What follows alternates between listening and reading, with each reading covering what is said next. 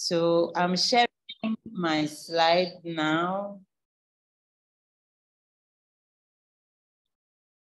Can you see my slides, please? Can you see my slides? Yes. Okay. Yes, please. Yes, thank you.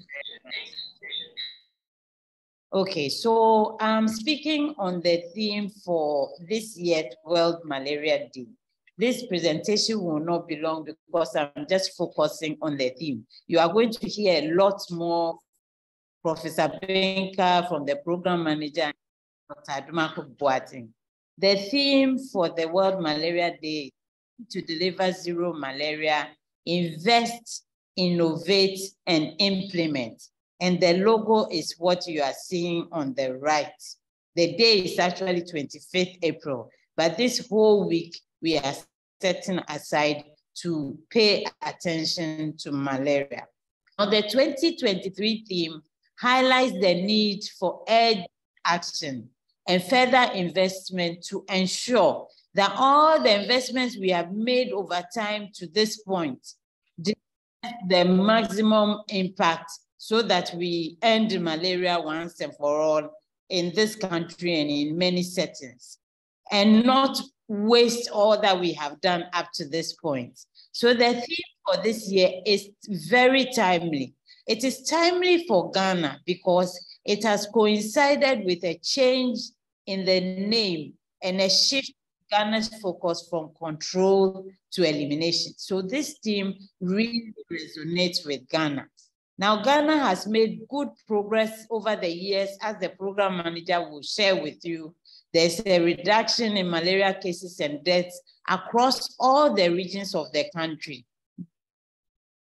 We have not yet arrived at the goal of zero malaria. We are still on the road towards elimination. We are still traveling and we haven't arrived. And if you set off for a destination and you haven't arrived, you don't stop by the road and settle there. We still have to move on towards elimination, which is ahead of us. So I'll go to the different parts of the theme.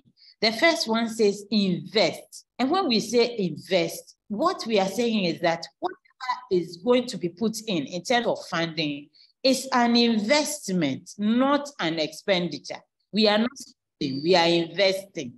Investments are meant to bring returns, and therefore we should expect returns when we invest in malaria. We should expect good health. We should expect healthy working days. We should expect fewer days sick and off work and school. We should expect improved school output from students. We should expect good examination results. We should expect, following on all of this, an increased productivity, a stronger economy than we have today, no haircuts, and people's pensions being safe, among many others. So it's an investment that is worthwhile. Elimination is capital intensive, and we need all hands and all funds on the deck. Private sector funds, health sector funds, other government sector like education, everybody, philanthropists, international donors, everybody's hand and their money, not only their hands should be there, their money should also be on the deck for us to get to elimination. And we need adequate funding. We need it in a timely way to be able to implement elimination activities that we've set ourselves, because we have already put our hands to the plow. We can't turn back. We are moving forward. Innovate means that there are certain biological threats that we recognize, that are existing, that we should take notice of. There's resistance of some mosquitoes to some insecticide in use. Notice I said some. So it's not every mosquito that is resistant to every insect. And it's not every insecticide that the mosquitoes are resistant to, but there's some. In some other parts of the world, there's partial resistance to some ACTs. Thankfully, this is not the case in Ghana. Anopheles stevensii has arrived in some countries, and we've just been told that it has landed in Ghana. I'm sure the program manager will talk about. So when we say innovate, we are saying that new tools must be found through actively funded research, and universities like UHAS have a big role here. New approaches must be found for the tools that we have, that we are not getting the level of coverage, the coverage we should get. There should be new approaches so that those tools that we know effective, we are able to get the maximum impact we should get. There should also be better use of data to direct implementation so that we will maximize impact. For example, data on resistance to insecticide can help us to direct which ITNs should go where. So all these things mean innovate. And the need for new tools is important, but there's a greater need, as I've said, to strengthen the implementation of existing tools. There's a quote in Song of Solomon for those who read the Bible. It's not all about love, love, love. It's 2 verse 15, chapter 2 verse 15. It says, catch for us the little foxes that ruin the vineyard.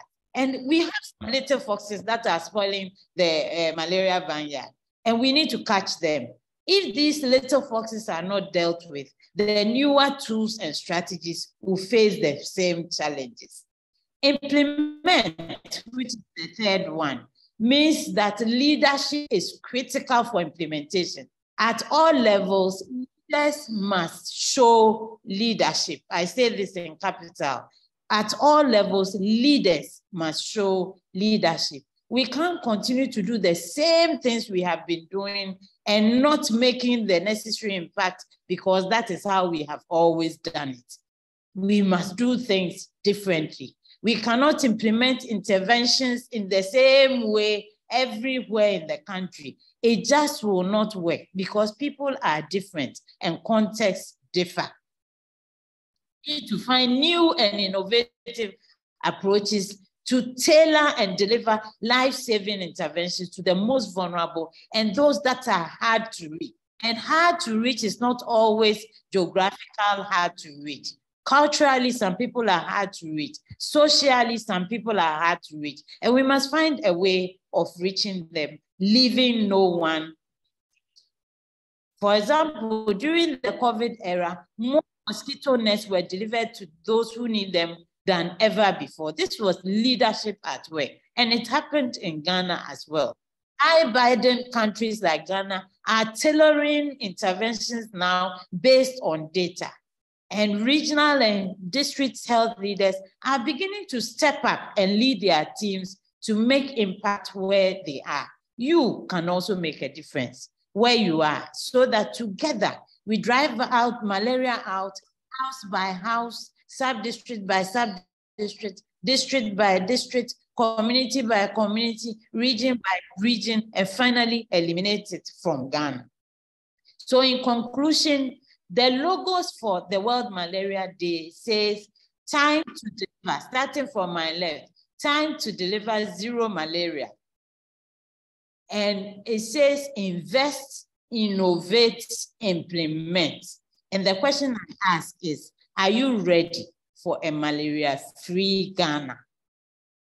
To say we are ready for a malaria-free Ghana. So that ends my presentation, which is a very short one, just focusing on the theme. I will go on directly just to show you the malaria newsletter, which we have released for this year, working in collaboration with the National Elimination Program. So the maiden edition was first produced in 2020.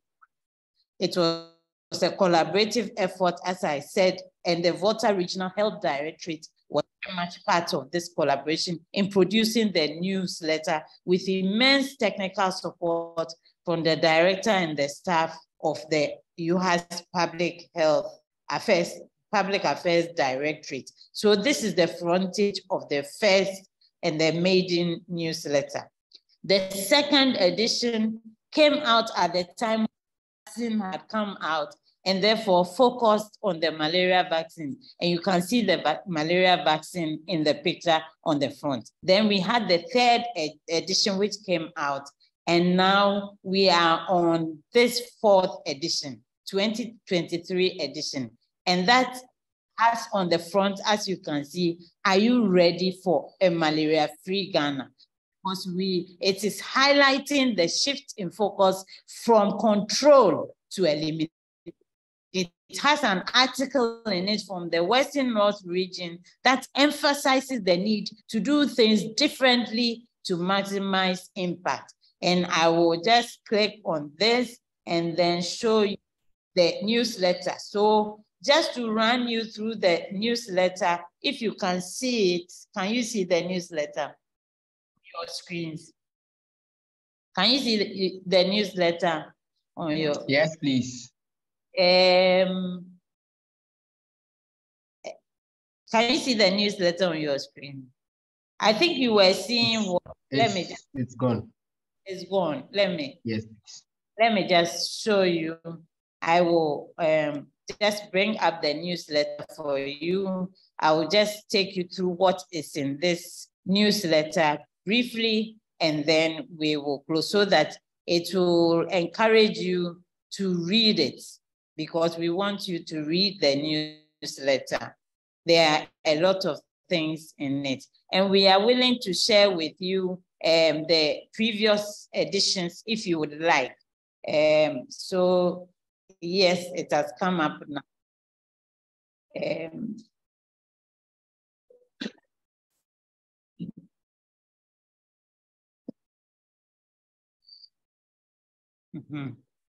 I'm having a bit of technological challenge, but I'm there now. So let me just share my screen, and then you see it. I'll walk you through briefly. And so I'm sure you can see the front of the newsletter now, what I was showing before. Can you see it now? So you have a message from me, the director center, and a logo which typifies what we are focusing on. The editorial team is there. You have highlights on ongoing malaria projects in UHAS. You also have voices from the field. And we have these sections in all of the newsletters. And these voices from the field is what I talked about from Western region, and some of what they are doing in terms of making sure that IPTP reaches who they should reach. And you will see from the graphs that they provided that they made a lot of. Then we have a spotlight on key policy, malaria policy and practice. This is the section where the malaria program sends out a message on policy, on practice that they want all of us to get to know. So here they are focused on a shift in focus from control to elimination in Ghana, because that is the key things they want to do this time around. Then you have news on malaria, things that are happening around the world, like the fact that Azerbaijan and Tajikistan, which is a tongue twister, have been certified malaria-free. And our own Prof. Binka was a member of the certification team that went to certify these people free. And we can also be a part of this. And then sources of current information on malaria. These are various links. If you want information on malaria, you'll be able to get them.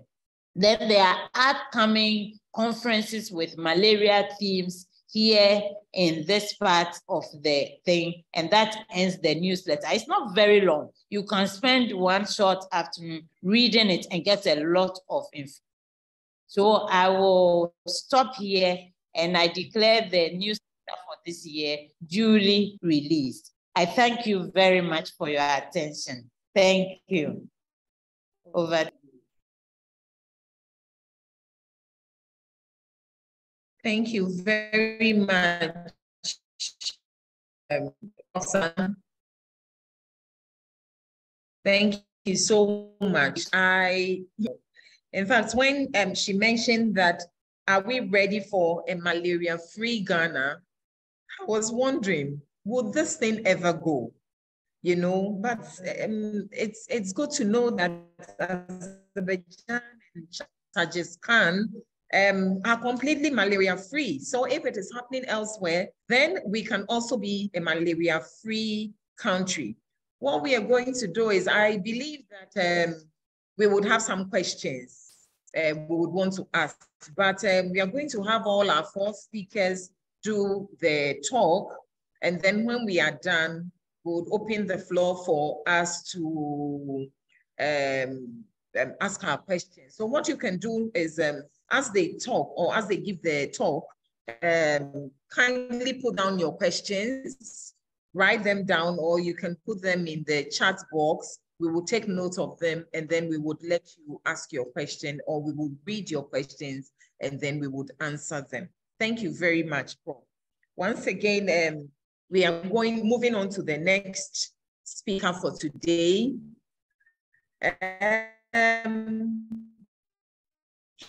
He's going to the theme, that is time to deliver zero malaria, invest, innovate, and implement. And specifically, he's going to talk about the case of Ghana. And to do this for us, we have Professor Fred Newton-Binka. He is a professor of clinical epidemiology at our School of Public Health at the school is actually named after Professor Binka. And he is also Foundation Vice Chancellor of UHAS policy capacities at national, including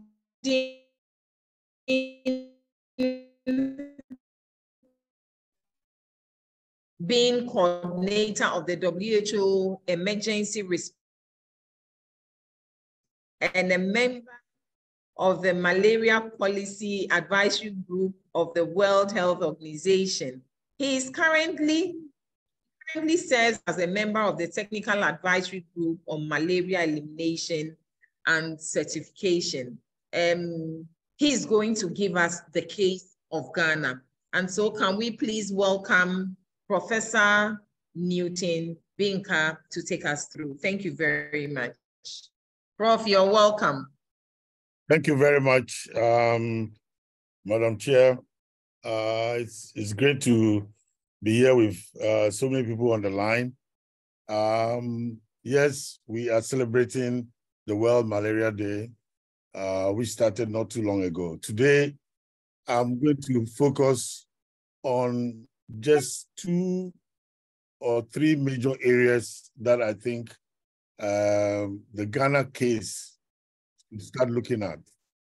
But first, let me introduce to you, I'm not sure how this is going to work. I have to share my screen. Can you see my screen? Not yet. Not but yet. You are allowed. Have you allowed me? Yes, yes.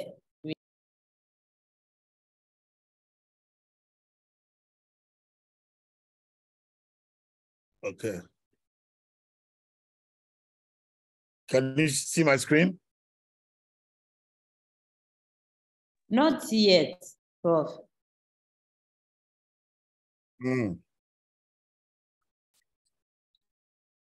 So what should I do? Send it to me now, and then I'll project for you. Okay. I can send presentation to.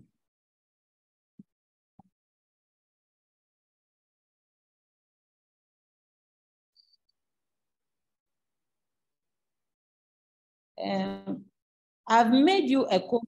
Try again and let's see. Whilst you send also, then I can. Okay. Just send to me and then try and see whether you can. But okay. I've sent it to you, and it's gone. Okay, let's see. Let's go back to the screen. Technology helps, but technology can also become a problem. Okay. Share.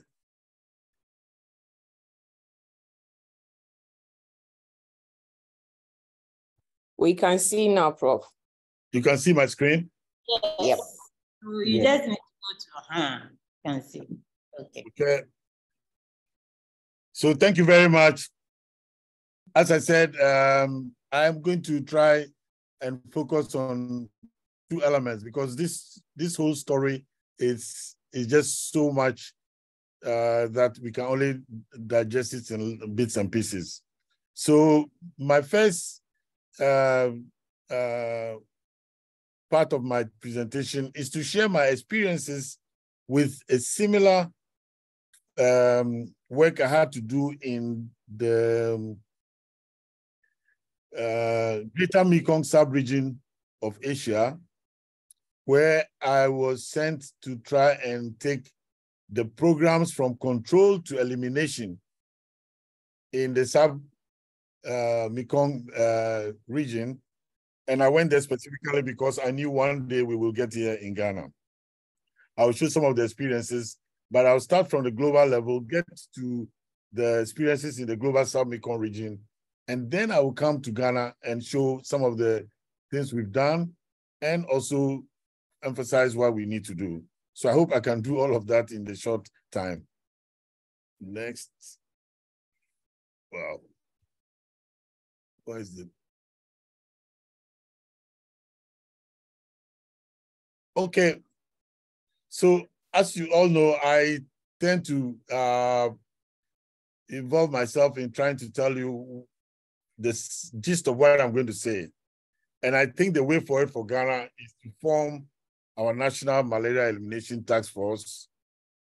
I think we need to develop a 5-year elimination plan, which we are working on and is almost ready. But as I pointed out to colleagues the last time, usually you start with the formation of the task force and start pushing the public and the government to make a commitment, and you develop the plan with all the partners involved. But we can still work it out. The next thing that I think, and I'm going to focus on, is on the web-based malaria data system that we need to develop in order to move this forward. Whatever we do here is going to affect how we manage other communicable diseases and even other diseases across our country. The world is becoming information-driven. And finally, one of the major problems we are going to face is for the program itself to start changing its way of doing things, including outsourcing or devolving most of the work on logistics, resources, and everything to the district elimination teams, because this has to be a focal way of going forward. Let me remind you, when the Global Malaria Program in 2016 developed about a 15-year program to try to eliminate malaria, it created this cartoon to show the house that it was trying to build. First of all, we all know about ensuring access to malaria prevention, diagnosis, and treatment. That's a given. And we were to accelerate our efforts to attain malaria-free status. And Pillar 3 is the one that we have to talk about over and over again, because we tend to just talk about it in passing. That is the pillar to transform malaria surveillance into a core intervention at par or even be above treatment and also prevention. Because if you find people, there's a given that we can do a lot about that. And please remember, the baseline is supporting elements that look at harnessing innovation and expanding research, and finally, strengthening and the enabling environment. So this was then transformed into another cartoon. And I keep on reminding people, and this is another chance to remind you, with this cartoon, the concept that we have a malaria control program died in 2016. We now have a continuum of care from high, moderate, low, very low, zero, and maintaining. So depending on where you are, the cartoon here tells you what you should emphasize and what you should do. And that's one of the reasons why I'm so excited that now we have a malaria elimination program led by Dr. Keziamam. So I won't go into the details of this, but these are the grounding principles that have already been addressed and for us to move forward. We are slowly getting into this shape, and I'm hoping that we'll see a lot more by the time we finish these presentations. Including that program strategy that was developed by WHO, it said every country, including what we call today high burden countries, may consider malaria elimination as a goal and adjust interventions so as to accelerate across the transmission continuum from control to elimination. Therefore, an understanding that the process and requirements for WHO certification of malaria elimination should be universal. And in addition, he said any country may set sub-national elimination targets. That means, WHO always speaks diplomatically. What they're saying is that malaria has, even in any country, is not homogeneous.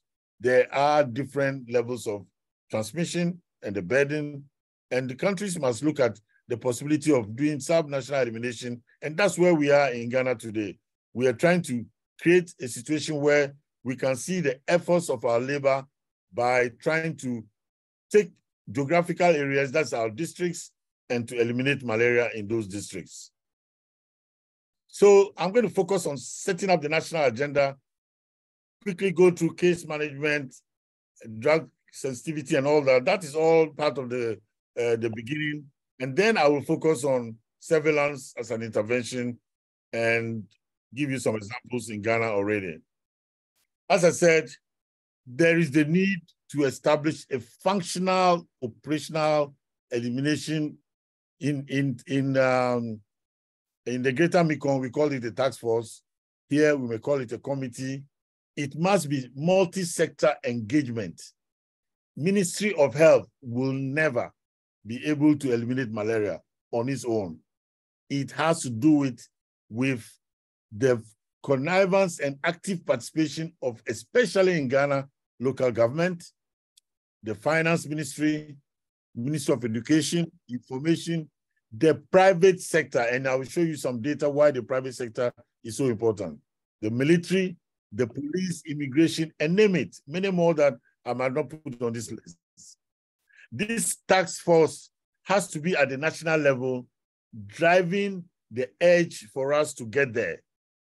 They will oversee the technical and operational coordination of the program, but this is driven by information. So you can see the Ministry of Health is only one arm, which will help them with the technical and operational coordination, but it is not the point, the all in all. It will determine its own terms of reference, and it will ensure accountability. So this is the example of what happened in China.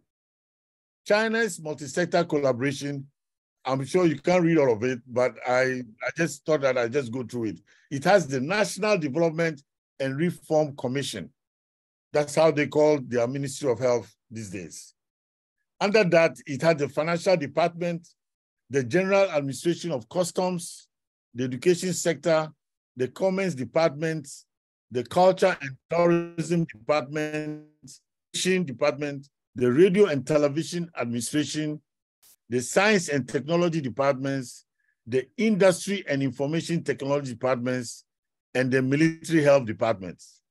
So this is the type of task force that you have in China that eliminated malaria on the occasion of their 100 years of the Communist Party. So we also have to look at how others have done it. And in all the countries that have been so far, this has been the nature of the business. The business, as you will see as we implement this, is clearly that it's not Ministry of Health, it's not treatment alone that will eliminate malaria. So everybody else has a role to play. And then we develop a plan. This is the plan from Myanmar, and that's what we are working on. They had a vision to eliminate malaria free by 2030. Today, that vision is in trouble because they are at war, and they've been at war for the past 5 years. But there is progress being made in GMS. Then the National Coordinating Committee, what does it do? It shows it has to drive country ownership and leadership. It has to show country ownership and leadership by making sure that they establish a functional surveillance system to produce reliable and timely malaria data as part of the overall health system so that they can make decisions based on data. They also have to address the issues of local funding, which is one of the biggest important factors. And in fact, this is where the Ministry of Health is completely incapacitated because governments see the Ministry of Health as a social service provider, and any money that is put inside is like fetching water with a basket. Nothing comes back. But they've forgotten that without people who are well, we cannot generate any income. So the investment part is here, and these people have to involve to try and make us work appropriately. Thirdly, or fourthly, there is the need in Ghana to look at the training of medical entomologists to assist with the reduction in transmission. Our first goal is that treatment. Yes, we can treat malaria, but we are going to zero malaria means there is no transmission of malaria in our country. And the entomologists have to spearhead this process to be able to say that we might have mosquitoes, but the mosquitoes are not carrying any parasites. At the moment, our level of the capacity on entomologists is completely unacceptable. And we need to do something about that. I'm sure Dr. Keziamam will tell us a little bit about that. Then there's the need for external support that will focus on human capacity in each part of our country. There must be more people engaged in malaria elimination. It is not a small birthday party. No, this is a war.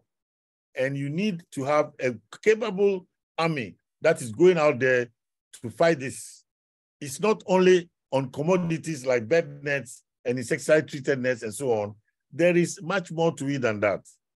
Having said all this, let me remind you that malaria elimination is feasible with our current tools. Now, let me be a bit specific on some of the elements that are raised. If you look at the health workforce, for example, we need to train and retrain most of our people, and we need to motivate them. They will become multi-tasked to provide timely access to quality care, including reporting the tasks performed, reporting, information, evidence will be completely the pillar of the game. Private medicine and retail level, we must train those staff because they see most of the patients who have malaria, especially in the urban areas. Maybe not, but in the urban areas, they are the key people. We must make sure that we give them the resources and make sure they report. If they are not reporting what they are treating, we are in trouble. We will not see where the hidden tasks are, and we need to do something about that. Then at the community level, these days we have our CHIPS compounds and community workers. There's a need to refocus on that. And having put all this together, my summary for the National Malaria Elimination Programs is that the private sector focus must be the key. It must be technology-driven, and it must have incentives. We can't just tell them, give us the data, give us, treat the people this way. and then we don't provide them with some incentives. Targeting and tailoring to meet transmission reduction is so important, and we've already started that by the stratification. We will come back to that. Community engagement, participation, and ownership.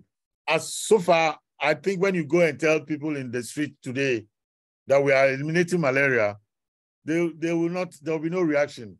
They'll think it's the same old story. We've heard this over and over again.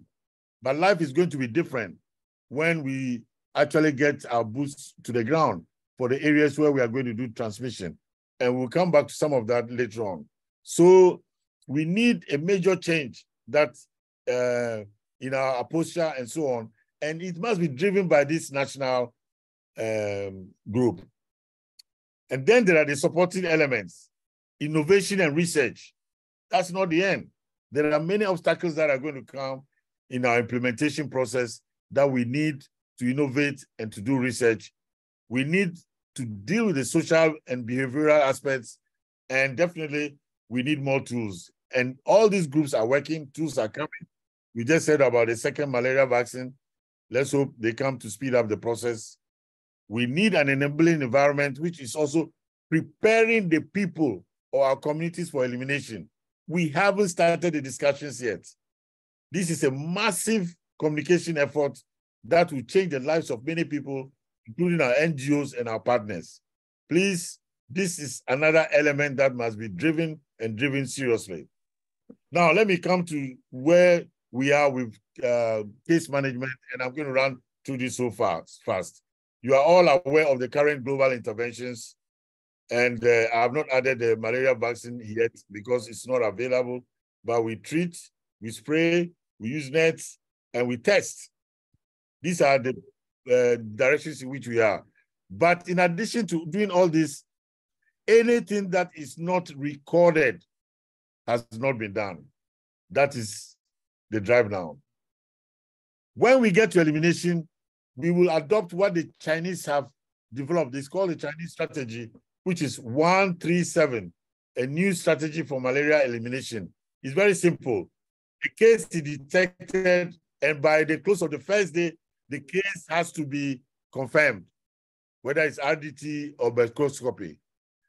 By the third day, people have visited the place where the patient from, they would have had to make sure that they can take all the history and they start what we call the classification. Then another group will go there to investigate the foci.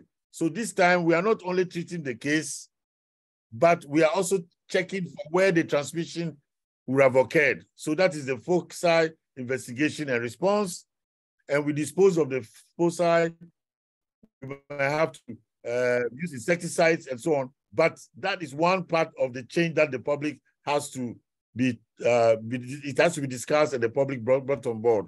When we go to the foci area, we will screen people in the area depending on what we have decided, and we will treat anybody we find to be positive. So we don't wait for the other people to have a positive test before they come to the clinic.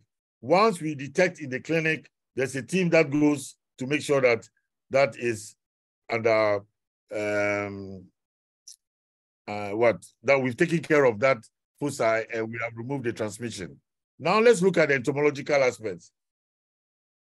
Map from Tajikistan is bordered by Afghanistan, Kyrgyzstan, Uzbekistan, and China. This is the map of the vectors. This is where the entomology issue comes in.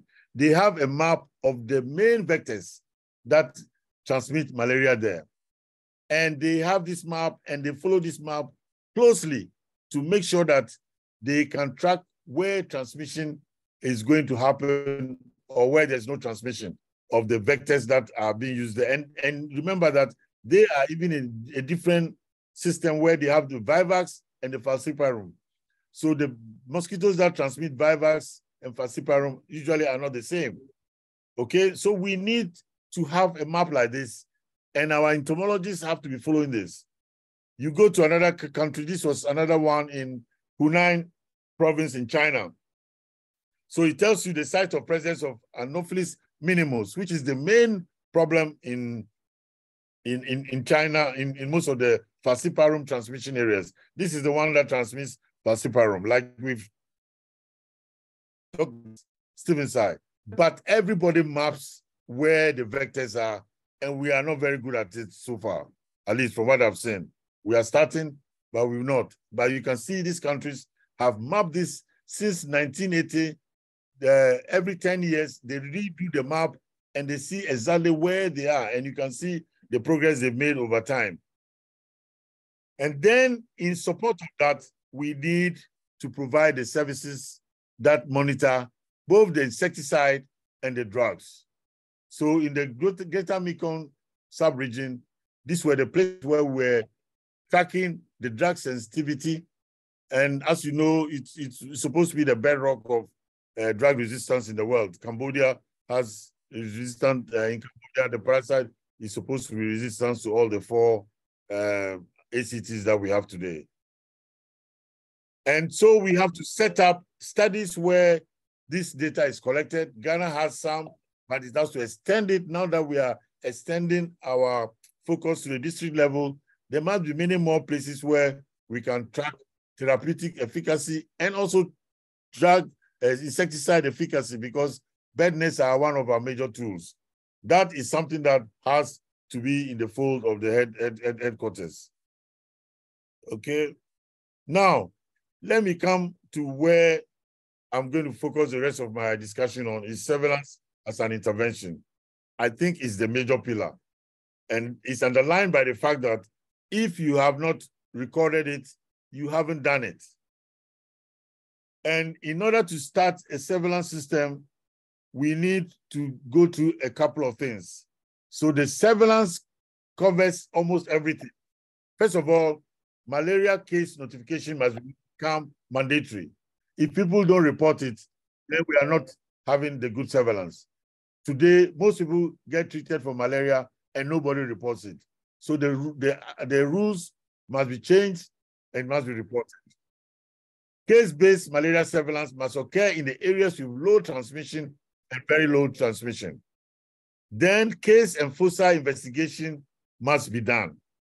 Drug resistance monitoring I've talked about already, entomological surveillance, including insecticide resistance and the vector foci monitoring. And then we have to do the outbreak detection and response. But that is not only what the foci, the surveillance has to do. In fact, the surveillance must have a malaria data repository that contains everything that we are doing, which is sitting on top of the National Health Management Information System, or the DIMS. This means that the programs or the software that any benevolent funder gives us must be able to talk to the DHI, District Health Management Information System 2 that we use today. If he doesn't talk to it, please throw it into the dustbin. Tell the person we thank him very much. We don't need to be straight on the path that we are undertaking. This is very, very important. And if you look at this, it will have the interventions, it will have the community issues, it will look at the population, it will look at financing, procurement, resistance, entomology, household surveys, insecticide coverage, and others. Everything must be somewhere that we can find and allow our national task force or committee to be able to take decisions as to what needs to be done. This is the key. If we don't get this, then we cannot measure the zero. We have to know where we are, and we must be getting close to the zero by measuring. There's no way we can do any other way of measuring the zero by doing an estimate. No, the zero, and we will, when we come to certify you, we will go and visit the last case. Whether, if the person is dead, we'll have to go to the cemetery and make sure that we know that this was the last case. There will be no guesswork. So let's take this. It means that at the moment, the national program has to go back and look at the use of these applications, which can go all the way to the phones, smartphones. It can go to the, what do you call it? Those laptops, computers and so on. But all the technology is available today in country. If we put together a group of young people, they will create a web-based malaria case surveillance system for us that is sitting on the DHMIS, and that is our only way going forward. Secondly, in the low areas, this is what we did in Cambodia or the Greater Mekong region. We created an app sitting on the District Health Information System 2 that is used in Ghana today, password linked, and it captures any malaria reported anywhere in the 6 countries. We get to know that there's a case of malaria and where it's being reported. It's so we have the District Health Information System, we have a malaria model, a malaria case-based surveillance model. This will be then transformed into the Ghana Malaria Elimination database. So I went around visiting some of these health centers to see how this is being deployed. Went to health centers, and I also went to villages, and it was really interesting to see that people are bought into this whole business, and they are reporting these things, and people are checking to make sure there's a report. So in the 6 countries, this is my visit to Cambodia at the time, visiting their health centers. But just look, the programs are written in their language. They are able to enroll, get people in it. I'm not expecting you to read this because you can't. But then we have what? A so-called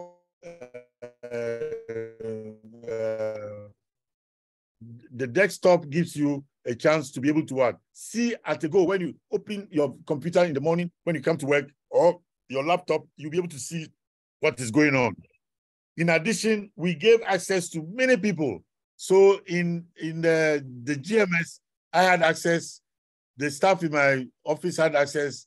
At WHO headquarters, we had people there who had access. So when you put in the case, they'll get a small ring saying that another case has been reported.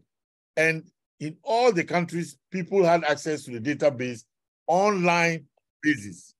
We have to get there if we are going to make the leap.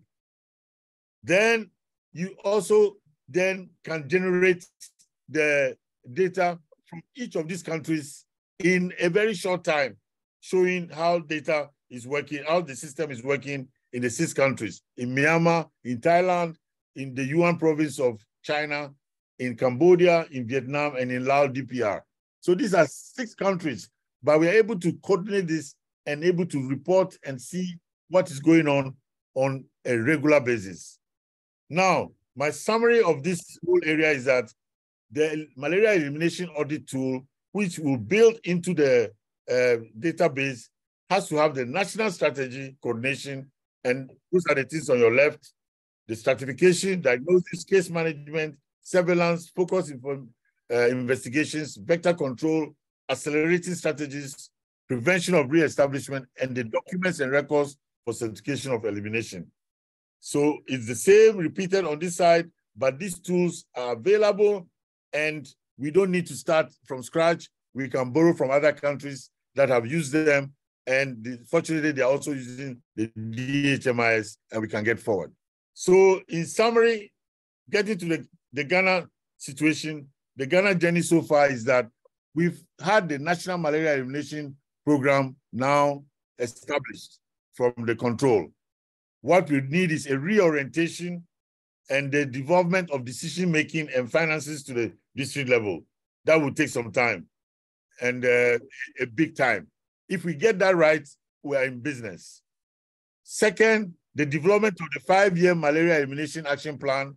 We are deeply in it, and I congratulate Dr. Kezia and the team for a wonderful work done. But now we need to form the National Malaria Elimination Task Force, which will be chaired by either the Vice President or the Chief of Staff, with representatives from all the people that I've been talking about, and make them functional. They must own the strategy, and they must now be calling the shots for us to be able to get to where we are going. That is critical. And they also must do a couple of things which are very major. They must create an enabling environment, preparing the people or the communities for elimination. There must be massive communication efforts the private sector integration into the system is so important, and people have to sit down and talk to the private sector and find how we can integrate them, the NGOs, the partners. And then we've seen the progress they are making, and Dr. Kezia will tell you a little bit more about that. Look at where we were in 2018, look at where we are in 2023. As it pales, it tells you that we're actually moving. In fact, the dramatic one is in the Western region. It was all red. Look at it now. And in 5 years, we've made significant progress. Then I tried to find out how we are going to integrate this in as we go along. And I'm going to make the case for the private sector. These are the health facilities we had at 2019. There was the major total number of facilities we had in Ghana was about 7,000, about 8,000 thereabouts. But the private sector has over 1,300 facilities.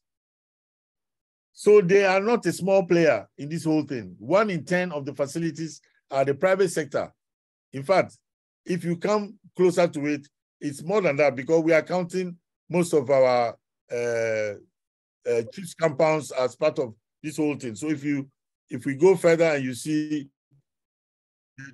the deployment of this, you can see the chip compounds in Ghana are taking almost 6,000 of the facilities. So that shows you that the private sector, it should not be toyed with. They must come on board now and come on board adequately with government backing and support as we mobilize the whole country to move forward. And we have done the ecological zones, and we know where to start with very low and low for at least the elimination. But we are pushing very hard on the moderate and high to join the low and very low. And I must say that this is happening already. This is my famous work about what is happening in Bunkugru-Yoyo district in northern Ghana. 2 years of work by a team led by Punaman Amatia, but included names you all know, Kojo Kuram, Benjamin Abuaku, Collins Aholu, and then even Samuel Opong, who is part of the National Malaria Elimination Program, did some work in Bunkugru-Yoyo. You can't believe it. And this is their mapping of the communities there, which were sampled between 2011 and 2013. They demonstrate very clearly that, look at where Bunkugru-Yoyo is, a very small thing here, and this is what Bunkugru-Yoyo looks like. But they were able to use the data to show that there are differences in transmission all year consistently over this period of 3 years. They could show that the rainy season, the transmission is almost everywhere. That's the top panel, all the 3 years. And in the dry season, you can see that the red is now giving way to the green. The green areas are where there's little transmission. And they could show that if you were trying to implement this in the Bunkugru-Yoyo, you won't do the same thing the whole year round. There might be differences in your approach, and there must be differences in where you attack first to make sure that the malaria transmission gets to zero. So we have the skills to do this, and we must pause this, and this should happen in all the districts. So these are a little bit more maps on that. There's a publication. I think I showed the paper. If people want the paper, they can come for it. This is Characterizing Local Scale Heterogeneity of Malaria Risk, a case study in Bunkugru-Yoyo district in northern Ghana. In fact, today, Bunkugru-Yoyo, I think, is split into Yoyo and whatever. But there are obviously things that can be done even in such remote places. Finally, let me say the strategy is still the same. The key interventions are case detection and management. We need to do disease prevention and transmission. But in all of this, drive the surveillance bit. Mandatory notification, case-based malaria surveillance, case focal investigation, entomological surveillance, outbreak detection and response, and a web-based system which allows us to be vigilant so that the program in any way can find where these things are. In all of this, we need supporting elements, we need innovation, we need to carry the community along. because without the community, we're not getting anywhere. And the take-home message is that a high political commitment will eradicate malaria in a generation in Ghana. The tools to get there now, China has just done it. We will incorporate new tools to get us there faster.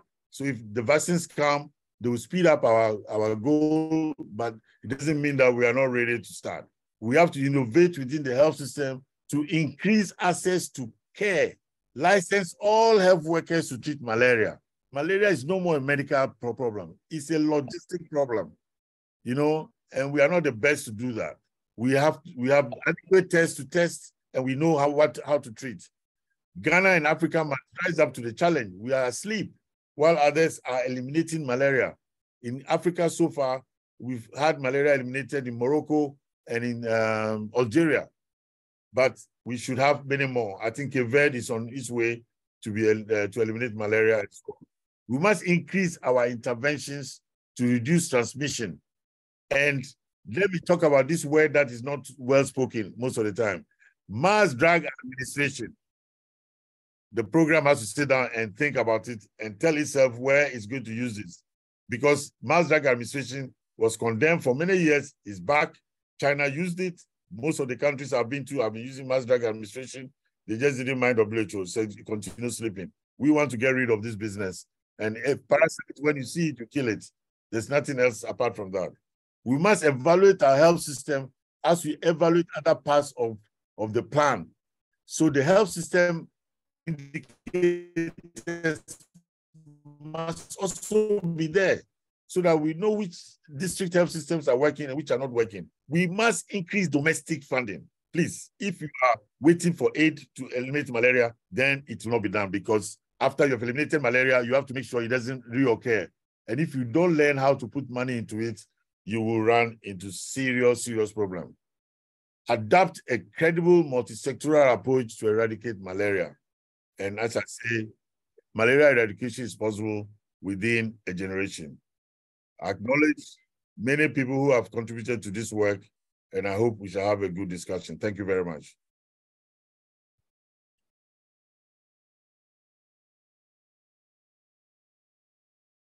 Hello. Yes, thank you very much, Prof. Thank you so much. This is really deep. And I think this is a lot of noted a few things down, which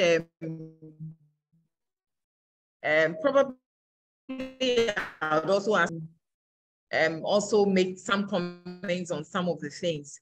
I think we'll quickly move on to... I have to stop sharing. I'm struggling to find where to stop the sharing. What did he say? Yes, Prof, please stop sharing your screen. So we would have the next speaker who would give us an update on the malaria burden, time to deliver zero malaria. This will be done for us by Dr. Kezia Laurentia Mam. Dr. Mam is the program manager of the Ghana National Malaria Elimination Program at the Ghana Health Service. She is a public health physician and specialized in epidemiology with a distinguished career in malaria. As the program manager, she leads the strategic direction and planning for all malaria control and elimination interventions in Ghana. Having overseen tremendous progress control of the past few years,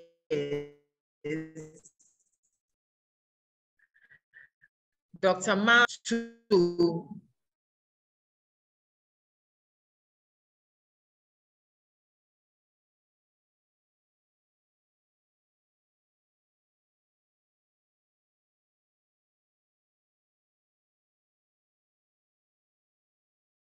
updates on the malaria burden, time to deliver zero malaria. Dr.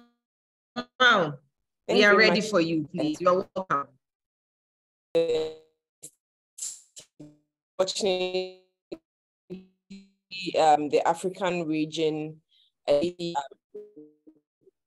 responsible for a high share of it, about 95% of cases and 96% of death. And that's why I think it's important, like Prof said, that we wake up.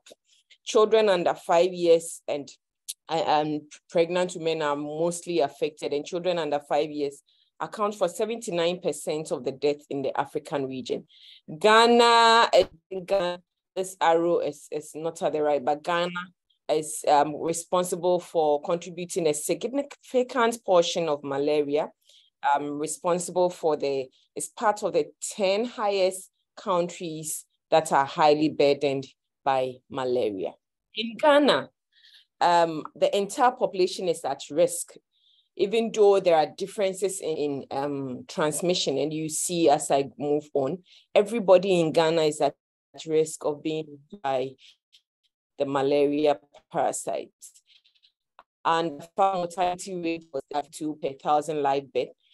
Last year, we did the latest parasite prevalence, and it's 8.6. I'll show how we have progressed in the next slide. And our deaths also continue to come down. So our current death in terms of outpatients is less than, malaria is accounting for less than 1% of all inpatient deaths. So we have made some progress. Unfortunately, it's still the highest disease expenditure under the NHIS, National Health Insurance Scheme. And it has a terrible impact on our gross domestic product. And that's why Prof is saying that investments into the control of malaria and health shouldn't be seen as just expenditure, but it should be seen as an investment. We have a number of mosquitoes which are accounting for the transmission. And indeed, we have 30 sentinel sites across the country, in every region of the country. And currently, the most common mosquito that accounts for the transmission is the Gambi, the Phenestes, and Arabiensis. We've just seen Stephensii, but we don't know yet how much it accounts for our transmission. And we've even ramped up surveillance to be able to get to know more about this disease, this mosquito. The parasites that account for malaria in our country, at the highest one, the one which is responsible for the highest is the Plasmodium falciparum, and unfortunately is the most deadly. So we have been operating a strategic plan that started from 2021 and was supposed to end at 2025. It has 3 main objectives: reduce malaria mortality by 90%, and then reduce malaria incidence by 50%, and getting at least 6 districts to pre-elimination, all by 2025. That was the goal when we started in 2021. And we had rolled out a number of interventions, and it included the distribution of insecticide-treated nets across the country through our routine services, child welfare clinic, and antenatal clinic. We also did distribution of nets through mass campaigns. And that was in the districts that we didn't have indoor residual spraying. Indoor residual spraying in that particular plan was supposed to have occurred in 43 districts. We didn't have the resources, so we implemented it in 24 districts plan. We've also ramped up source management in 105 districts across the country. And intermittent preventive treatment, which takes care of pregnant women, is across the entire nation. Seasonal malaria chemoprevention, where we give medicine to children under 5 in the areas with very seasonal malaria. And currently it's happening in 7 regions: Northern region, Upper East, Upper West, Northeast, East region, Oti, and then Bono East. region. So, and Savannah region, we are giving the children under 5 SP amlodipine during the highest transmissions of the country. And case is across everywhere. That means if somebody gets ill, we want to make sure it's malaria and we treat the person appropriately. Malaria vaccine is our newest intervention, and we are happy to hear options that come up. We started 42 districts as a pilot. Currently, it's been rolled out to 93 districts, and we hope as we move on, we can expand it further. So how far have we come?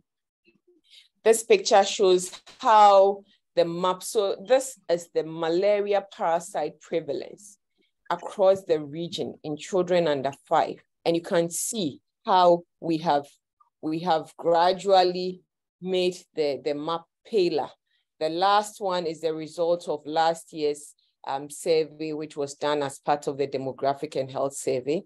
And Ghana is becoming paler and paler. So we are hopeful that when we put in the right interventions, when we put in the necessary resources, elimination is possible. Deaths in our health facilities too continues to go down. Like I said, currently malaria accounts for less than 1% of inpatient death. Last year, we recorded 151 deaths in our health facilities due to malaria. So we are gradually getting to a point where malaria shouldn't kill anybody in our country. And this shows the malaria deaths per 100,000 population. If you standardize this by 100,000 population, it still shows that we are going down when it comes to death due to malaria.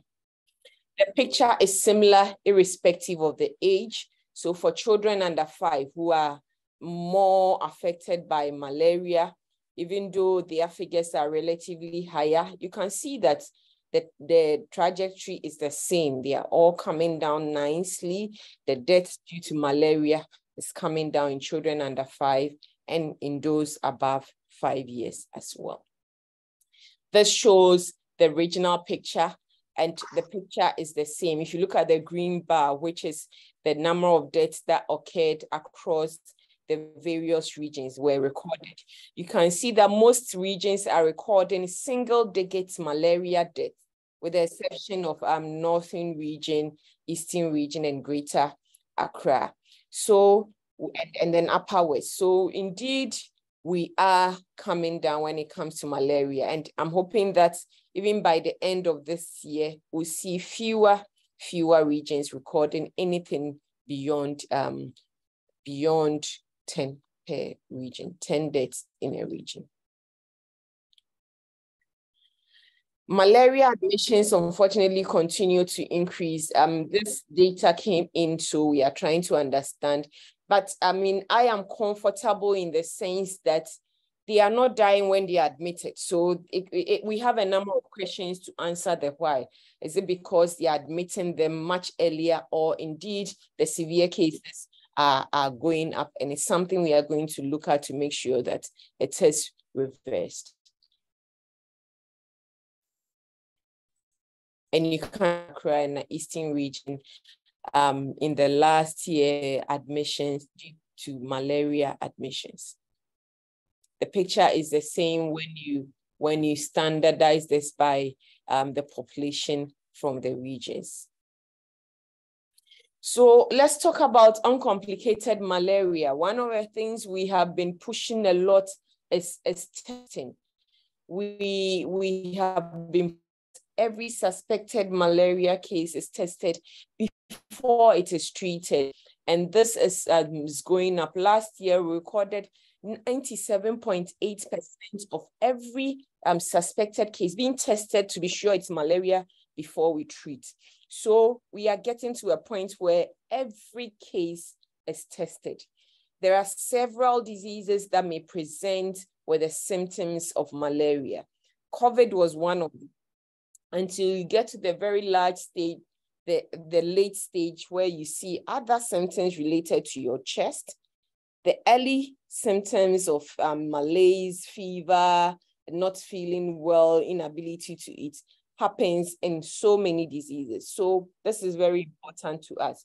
And you can see that last year, the number of cases that were confirmed as compared to the year before has come down. So we are making some progress in the number of cases we are seeing.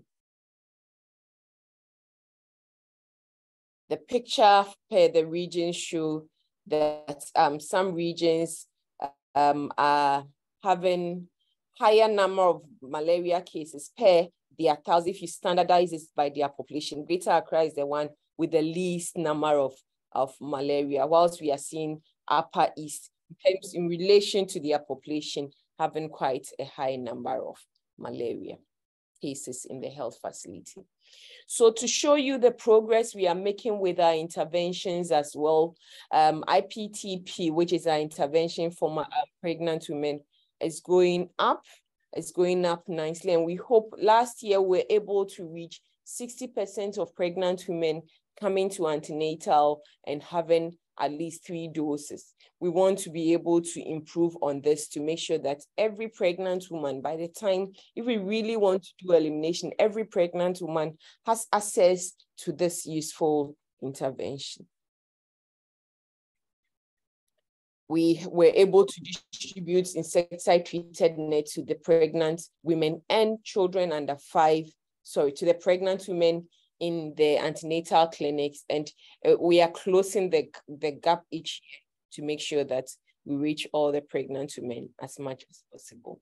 So last year, 93% of our pregnant women who went to antenatal received an ITN, and 95% of children who went to the child welfare clinic also received an ITN.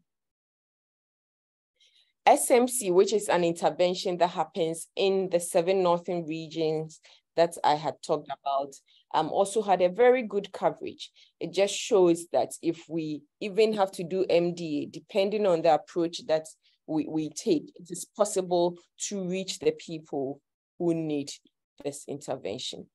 Breaking across the regions, we usually start with a low coverage. You can see OT region started with a low coverage, Upper West started with a low coverage, but by the 4th round, they have all improved to reach the targets that we set for ourselves of 90% of estimated population getting the intervention. Just to highlight a bit about the malaria vaccine, by the end of December 2022, for the 3rd dose, 73% of estimated children have received their doses. The 4th dose is where we have 52%, which is usually lagging behind the others. It's given to children around 18 months. So it's usually difficult to get all the people come in at that time.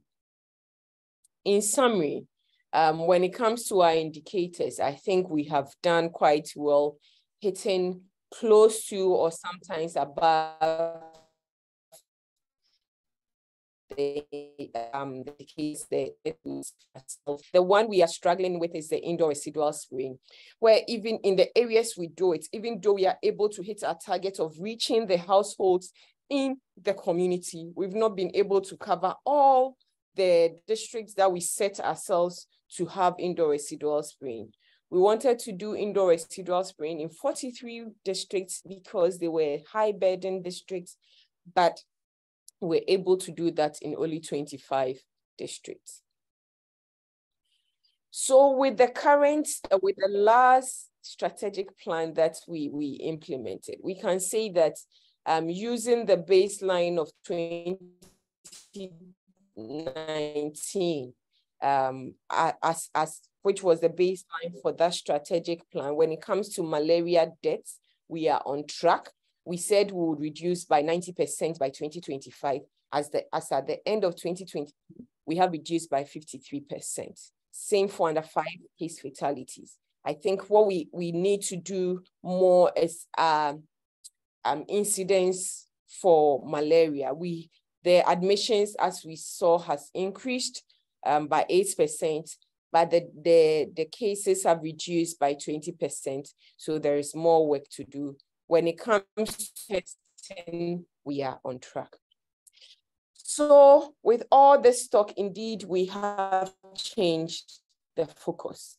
That is why strategic plan, I kept saying that strategic plan, because we are changing the strategic plan. Ghana is going elimination. And the question being asked is, are you ready? And people say we are not. We are not there yet. We are starting, and we will get there when we start right. There was a unanimous call led very much. And so our name has been changed from Malaria Elimination Control Program to Elimination Program. And it's not just talk.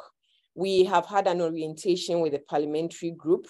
We have formed a parliamentary caucus. We have the commitment of Parliament on this elimination agenda. We have putting together our strategic plan. And indeed, the task team will be formed.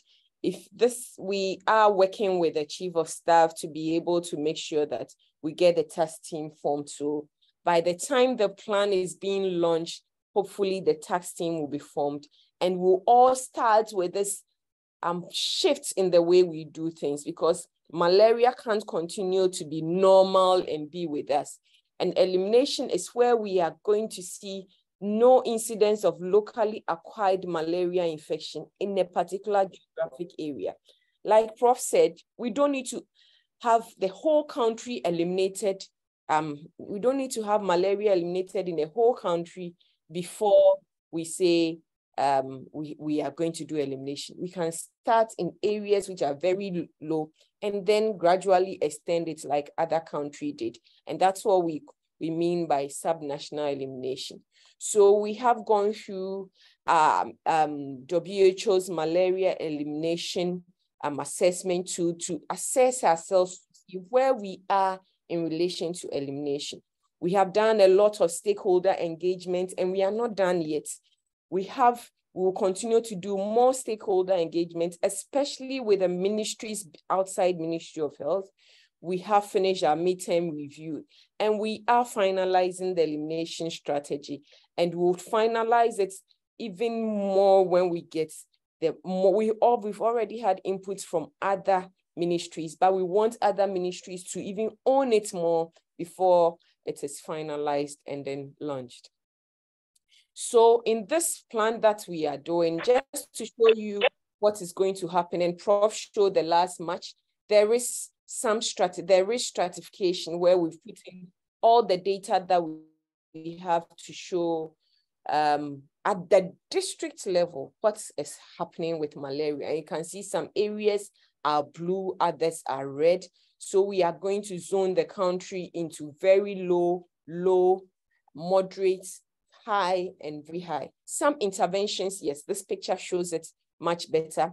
And already we have 21 districts that will be in the very low region zone. We have 8 districts that will be in the low zone, and then have the moderate zone in about 83 high, and then set up interventions to tailor to these zones.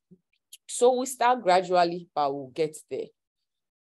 The main objectives, the main goal of that strategic plan that we are developing now is to reduce malaria mortality by 100%. That means nobody should be dying of malaria. Yes, we'll all die eventually, but when it comes to malaria, we want to make sure that you don't die of malaria because it's treatable. And then we reduce malaria incidence so at a minimum, we have to have the 5 million and bring it down to 2.5 million by 2028. But we hope that we can even do better, especially with the new things that we introduce. I'm not going to go through all the objectives of this strategic plan, but just to highlight the new additions. Apart from the fact that now we are hoping that all the interventions, we are going to work towards all the interventions being 100%. We want to increase surveillance. So we will indeed get to what Prof has described, where we do active surveillance for the very low areas, such that when we are getting malaria cases, we can follow up and stop the transmission as quickly as possible, and make sure that every form of infection eliminated as quickly as possible. So these are the proposed interventions. The current existing interventions will all go on. We won't stop them, and I've already gone through, but there will be additional interventions. So malaria vaccine, we are working towards increasing the coverage of the malaria vaccine. Yes, we don't know if it will be the new vaccine or it will be the old, but currently we are working with what we have. And indeed, we'll be introducing mass drug administration. And I think it's key. We are starting with a low transmission. We are going to start with a very low transmission districts. And we also will introduce, in a way, another form of mass drug administration in school children. And this, we hope to go beyond the very low district. As we learn lessons, we may be able to change this, the coverage and move on so that eventually we would have the malaria elimination we are looking out for. What we'll also be introducing is post-discharge malaria chemoprevention, where once you have severe malaria and anemia and you are going home after medication, you don't fully recover, and will enhance surveillance nationwide. We hope to gradually get to a point of case-based surveillance nationwide, but it will be a work in progress and a targeted approach. I have talked about this, so I'll just go on. I think one of the things that is key for malaria elimination is enhancing political will, community ownership, and then multi-sectorial coordination. Prof has gone through all these, so I won't elaborate, but it is key. And as a program, it's something we can't say we are doing elimination without, so it's something we are really going to push for and work towards. And Prof Ansan also highlighted what the theme for this year means, so I'll skip this one as well. Now we have challenges. We do have challenges. Even we aim at going elimination, but we hope to work at these challenges. And some of these challenges include the way we use the insecticide treatedness, people owning it and using it the way it has to be done is not optimal. We still have people who are not adhering to treatment, sometimes because the anti-malaria is so effective. We start from day one, and by day two, we are better and we don't complete. And we still have a small proportion of people, like 3%, not testing to be sure it's malaria before they treat. We hope to be able to address the issue of suboptimal coverage of some of our interventions like IPTP, and continue to look for resources to fill the gap when it comes to indoor residual spraying, whilst monitoring to make sure that we don't lose, we maintain the efficacy of our tools, insecticide resistant tools, by managing our resistance for insecticide, indoor residual spraying, and insecticide treated.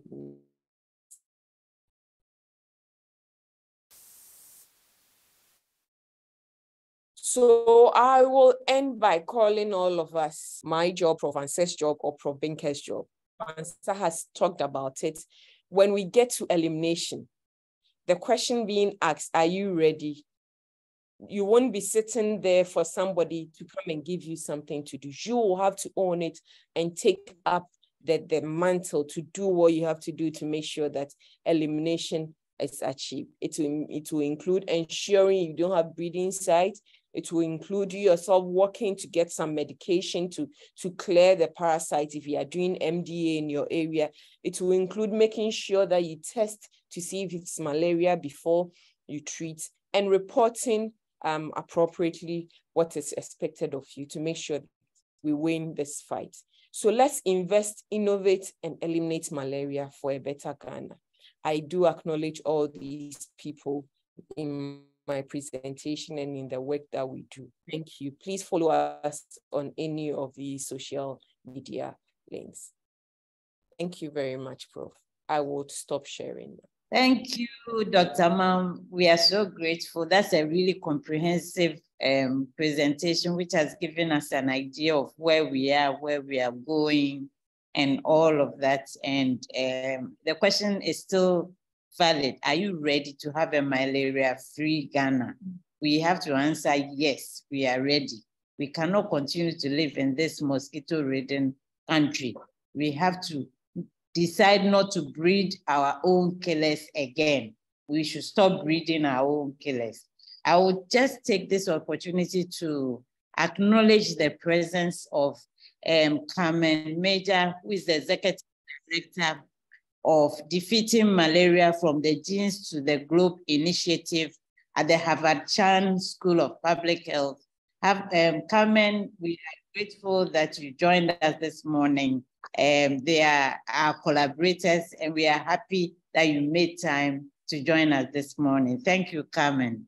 Can we see you briefly, Carmen, if you are there? Hello, Carmen. She's there on, I'm sure she will speak later on. So I will hand over to Dr. Edu.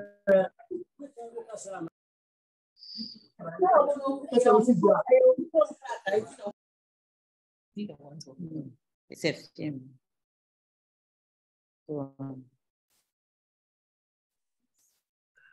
Okay, thank you very much, Prof. Sansa.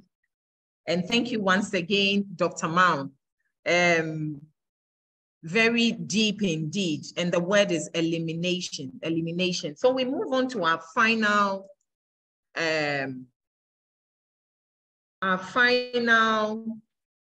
talk for the day, or presentation for the day. And for this, we are going to be talking about the role of subnational health leadership in the progress towards elimination of malaria in Ghana, the case of Bono East region. And to do this for us, we have here with us Dr. Fred Adumanko-Boateng. Dr. Fred Adumanko-Boateng. Dr. Adumanko-Boateng is the Regional Director of Health Services in the Bono East region. He was previously the Deputy Director in charge of clinical care and also the head of surveillance in the Ashanti region. He is a national facilitator for several key programs in the Ghana Health Service, such as the case management of malaria, malaria in pregnancy, infection, prevention and control, among others. He is a member of the Ghana National Technical Experts Committee for Malaria. Once again, ladies and gentlemen, let us welcome our final presenter for this program, Dr. Fred Adumanko-Boateng. Dr. Boateng, you are welcome. Thank you. So I will straight away share my slides. Okay.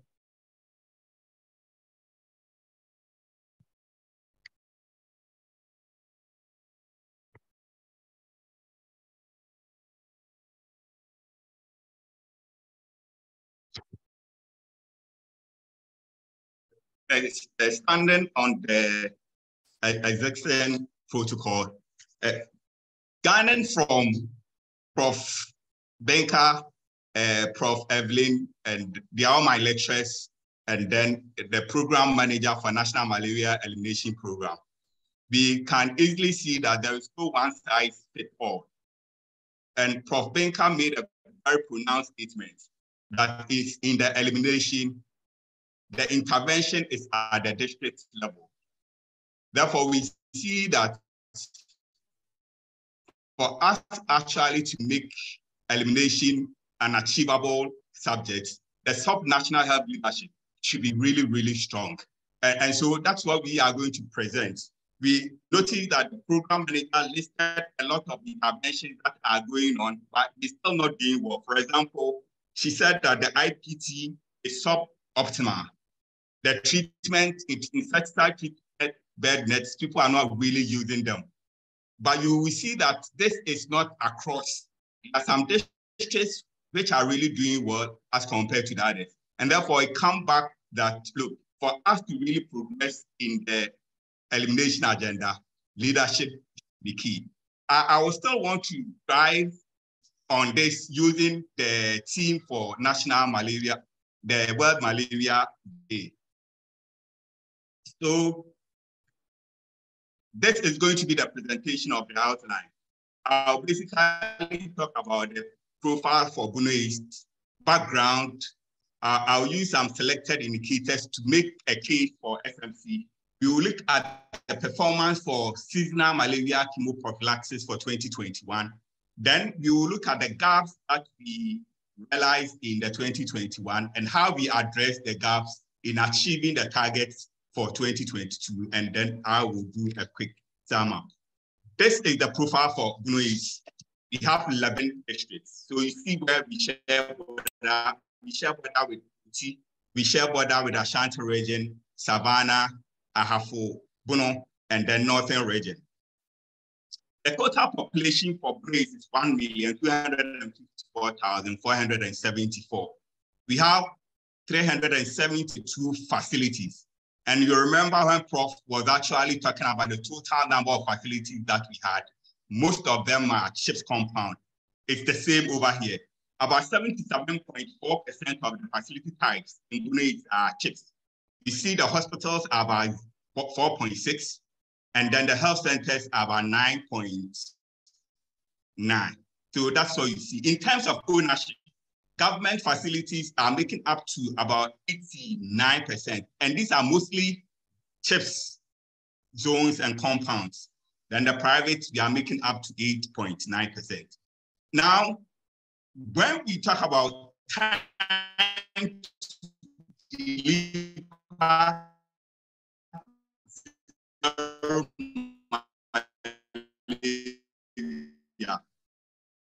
we have innovation. That should be innovate. Is it only at the national level? Is it only at the regional level or at a sub-district? Mind you know that there is no one side which is going to be for you to innovate, especially at the implementation side. Because if you are not really careful and you think that you are just going to implement any evidence without taking into consideration your context, then you are going to have a serious challenge. So that is very important. Wherever you are, whether as a regional director, whether as a district director, whether as a sub-district head, there is a need for you to innovate in terms of the context. It's very important that we look at that. It's based on that for Bono East, you will see that not all the 11 districts are part of the seasonal malaria chemoprophylaxis. And this was based on data.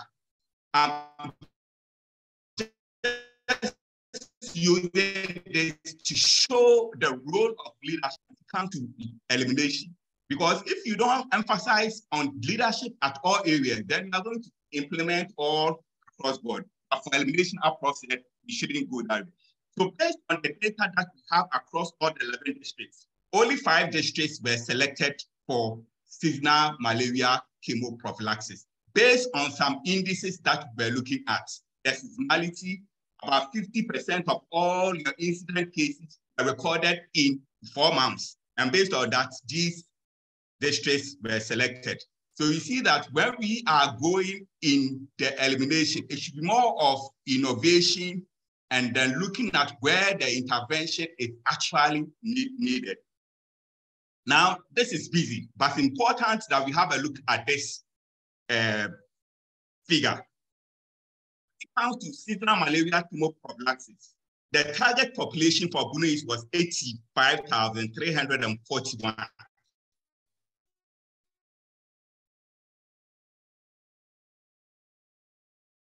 And we were supposed to register the actual number of children under 5 that we could register in Bono East was 63,841.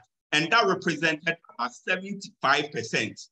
And straight away, you could see that this is below the target for the region, because the region was supposed to register 90%. Now, when it comes to coverage, if you look at the target population of 76,807 that we're supposed to dose, the region was able to dose only 62,317, which is translated into only 85% dosing coverage. But the target for the program was supposed to be 90%. So you could see straight away, we were not able to achieve the targets. Now, if you then break it down to the district level, you can see that none of the districts was able to really achieve the target registration. So you can see Pro East 88.7, Senate East 83.5. All of them, none of them could do that. But then when it came to the coverage, realized that only 2 districts were able to achieve the coverage, Pro East and Senate East.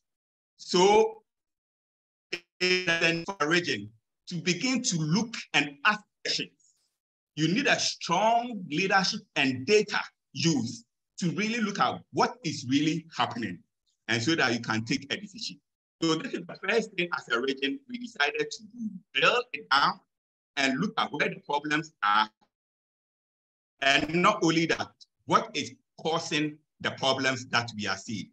So we just ranked the districts in terms of coverage. The district that did very well was Pro East, and the one that could not perform very well was Pro West. It's important we do this, because if you don't really do this, you will not be able to look and prioritize and look at where, as a region, we really have to focus our attention and address it. And this should be a reminder for us as we go through the elimination that, look, the action is at the site of implementation, at the regional, at the sub-district, and at the district level. So armed with this information, what all the districts were tasked to do was really to look at the causes of the performance. And they had different ways of doing that. And this is one of the tools that Pro East, I'm using Pro East as a study. Almost all their districts took this activity. So Pro East then decided to look at what was the possible cause of what they were seeing. And so they used this fishbowl to be able to do that. And you can see when they were looking at the possible, and definitely we can't do this at the regional level. And obviously you can't do this at the national level. It has to be done at where the action is taking place. So they sat down, look at all the areas that can contribute to the poor performance, and came with a broad ranges. So I'll just pick only one of them. So they were looking at leadership. Was the problem to do volunteers? Was it at the community level? Was it at the policy level? They drill all these down. And so I will put on the volunteers. For example, the challenge that they came with was poor target setting for volunteers. So because in 2021, the district could not set targets for the volunteers, that contributed to that poor performance. And so I'm just lifting that for us to see what they went ahead to do. And this went across all the districts. So then they used this, what we call the 5 whys. So the first question they asked was that they didn't have no daily target setting to guide the process. And that's contributed to the volunteers not performing very well. And the question is why? Why was that supervisors did not have daily targets for themselves? And the question is why? This is what we call the 5 whys. The coordinators who are supposed to supervise these supervisors themselves did not have targets. And the question is why? The districts themselves did not have targets. And the question is why? The region did not give targets to them. And this is what we call doing root cause analysis. And the moment they arrive at the root cause of the problem, that because the districts were not giving targets, that contributed to that. So the change idea there was what every district was supposed to be given targets. Coordinators then will give targets. Supervisors then will give targets. This will be translated to volunteers. So that is the change idea. So you could straight away see this graph. When they instituted the change idea, you can see from the D7 for 2022. And when we began the campaign in 2022, you can see this is what we call a run chart. And it's telling us the processes, showing us a clear improvement in terms of the dosing. So you can see what it's telling us that, look, when they implement the change idea at the local level, there was a drastic improvement and then they were able to meet the target. So that's what we see. So almost every district after analysis came with a major challenge. So you can see all the districts are left in Tampo. All of them were able to identify major challenges. All of them put in a change idea and we had a remark. So you can see in graphical terms, when you look at the 2022, after the intervention, you can see the registration coverages between 2021 and 2022. Through East, for 2021, they were able to register 88.7%, below what, the 90. But with these interventions put in place, change idea, look at what they were able to do. They were able to do more than 90%. And also,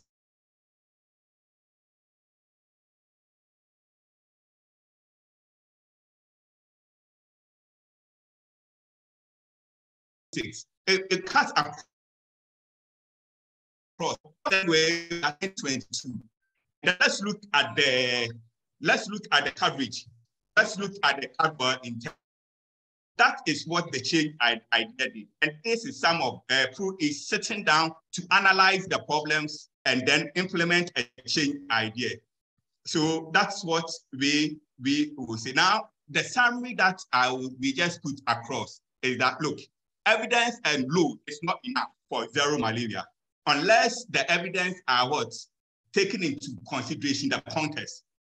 So you are still introducing malaria surveillance. Okay, you are going to introduce IPT. You are going to use mass drug administration. Yes, but we have to look at the context across all the country. And this definitely calls for innovation at all levels. Leadership at all levels, therefore, will need to spearhead this activity and then continuously use data for decision making. If you really mean business in terms of elimination, making sure there is zero transmission and no re-establishment of infection. I would want to acknowledge the district directors, medicals, National Malaria, UHAS, and Ghana Health Service leadership. Thank you. Over.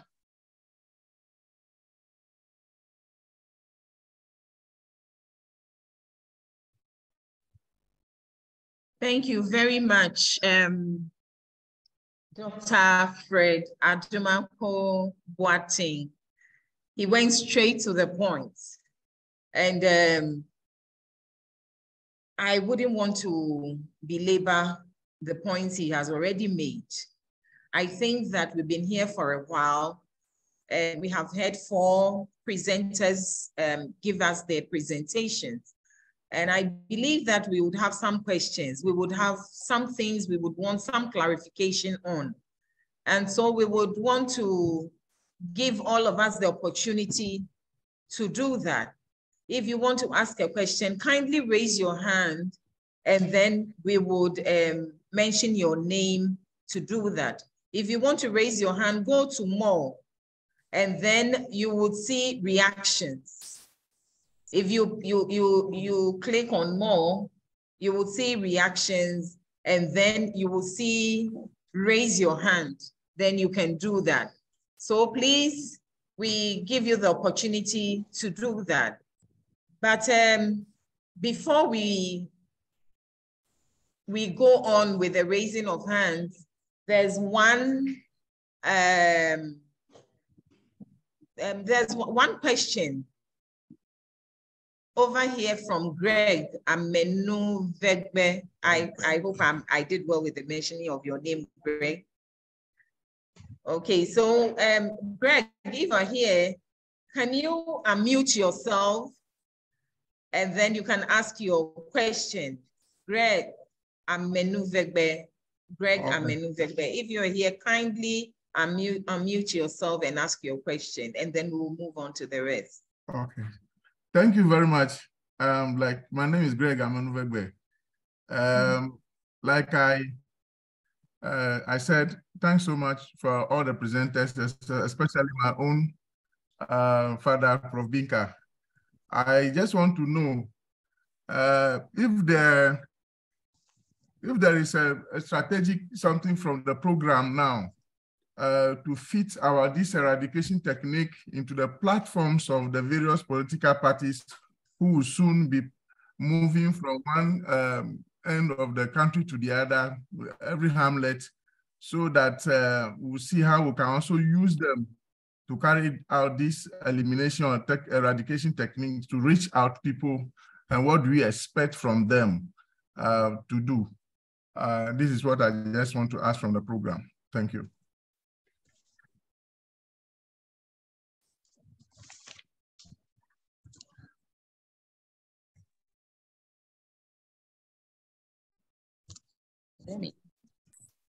Okay, thank you.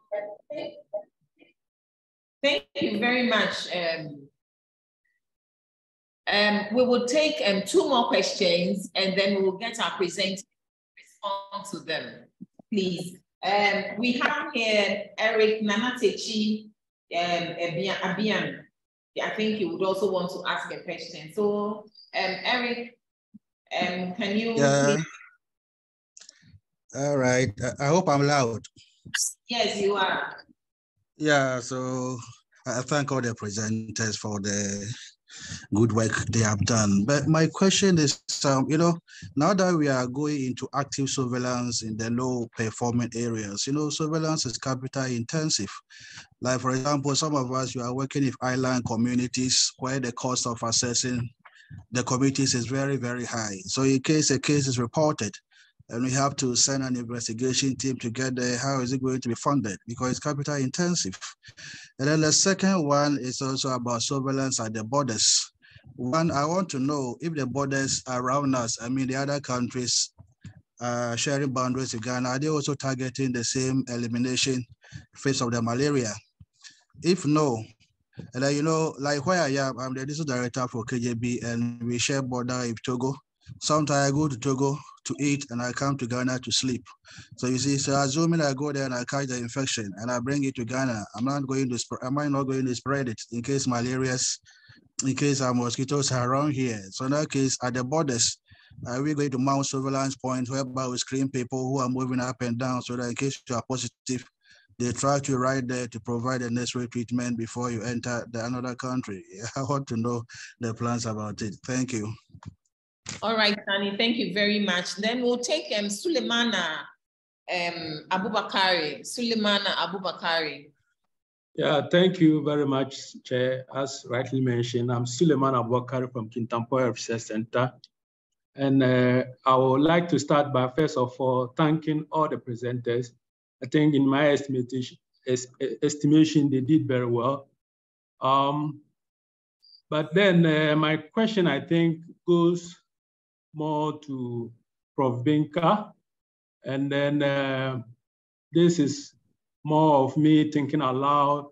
I'm looking at the emphasis on the domestic funding and then where Ghana finds itself now, with the economic challenges.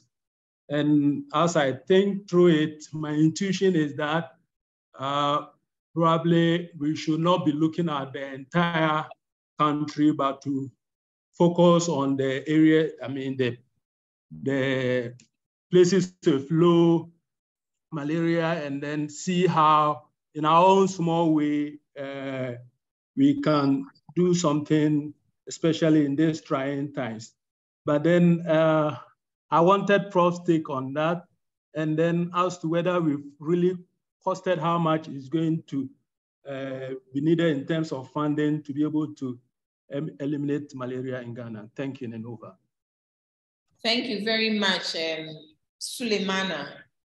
We'll take one last one. I said one last one initially, but we'll take one last one. That is from Sunny Yuason. Sunny Yuason.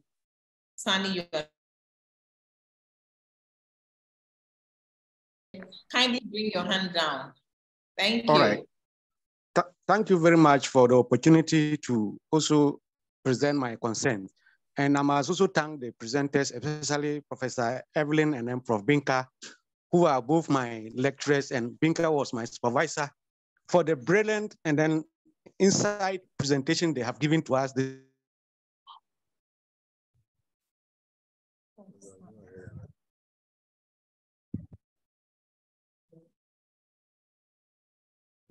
This morning.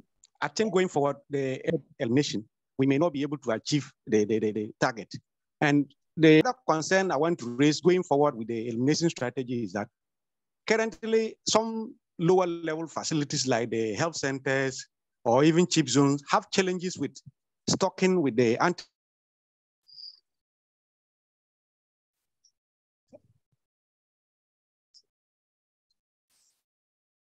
malaria due to the fact that there are financial claims. And then apart from that, the strategy of the SMC, which started in Upper West region, is also so great, looking at the results from where we started from 2014 up to now, morbidity. But with the current financial challenges, year in, year out, the number of volunteers and other resources keep on dwindling. And that has become a big challenge because from where I am working in the Upper West region, we realized that from the initial start where volunteers were enough, at least a large number of volunteers were given to the region or districts, the coverages were quite good and volunteers were more committed in delivering the expected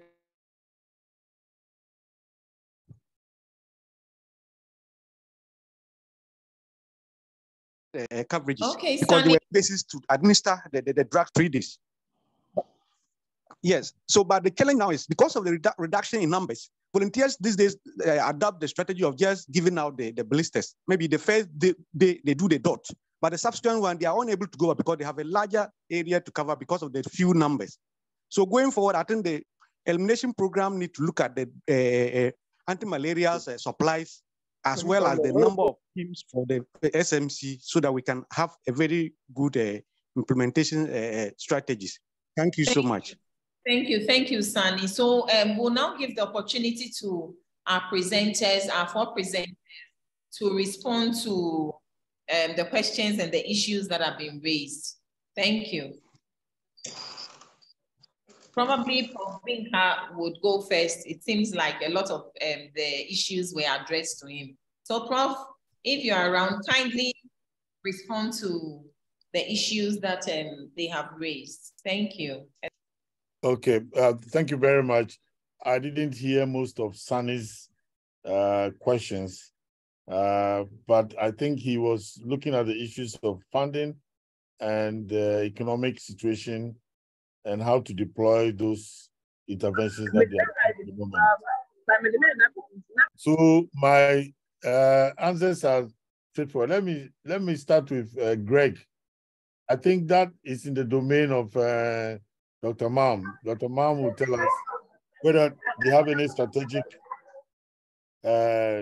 listen to look at all the political parties, and I think they must, because if you get this into their by next year, all of these guys will be having their manifestos, and I hope you will get them to commit to the malaria elimination effort. Island communities and the borders, yes, those are new challenges, but those challenges are also the time for you to rise up. This is an information-driven effort. So when you start, you first of all have to document that these are where the major foci are. And then you will find that if you go through the whole process of cutting down transmission, you may not need to go to those islands every more than maybe once or twice a week, because you are giving a holistic approach. First, treating those who are sick because you've tested them. Secondly, you are also dealing with the transmission, potential transmission areas.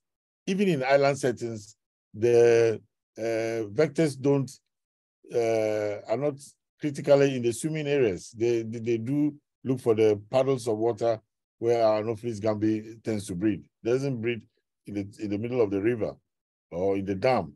So that should, I think that, and I will state this very emphatically, that the information gathering process should be the key, so that at the end of the week, you are able to map out where your cases are coming from, okay? Both with the border, you may find out that the border might not be the issue. Actually, during the COVID, I led a team that went to Aflau to do some testing of people who were crossing the border. The government had closed the borders, and the people who reacted saying, "Why are you here?" Because the borders are closed. But under all of that, we are able to demonstrate that only 3% of the people who were crossing the borders, and these were thousands of people, were positive. So the problem was not with those who were crossing, and we had just closed the border for nothing. Okay, so the message here is that surveillance. Once you detect, you will find ways in dealing with that. Okay, so I won't belabor that at that point. So yes, go to Togo and have your lunch and come and sleep in Ghana. But if you then got the case, gradually, as you inform your border counterparts in the other side, they might also get interested that this is what Ghana is doing. How can they work with you to try and deal with that? I know, for example, in the Upper West, Burkina Faso is doing the SMC. Are you doing it at the same time, or you are doing it at different times?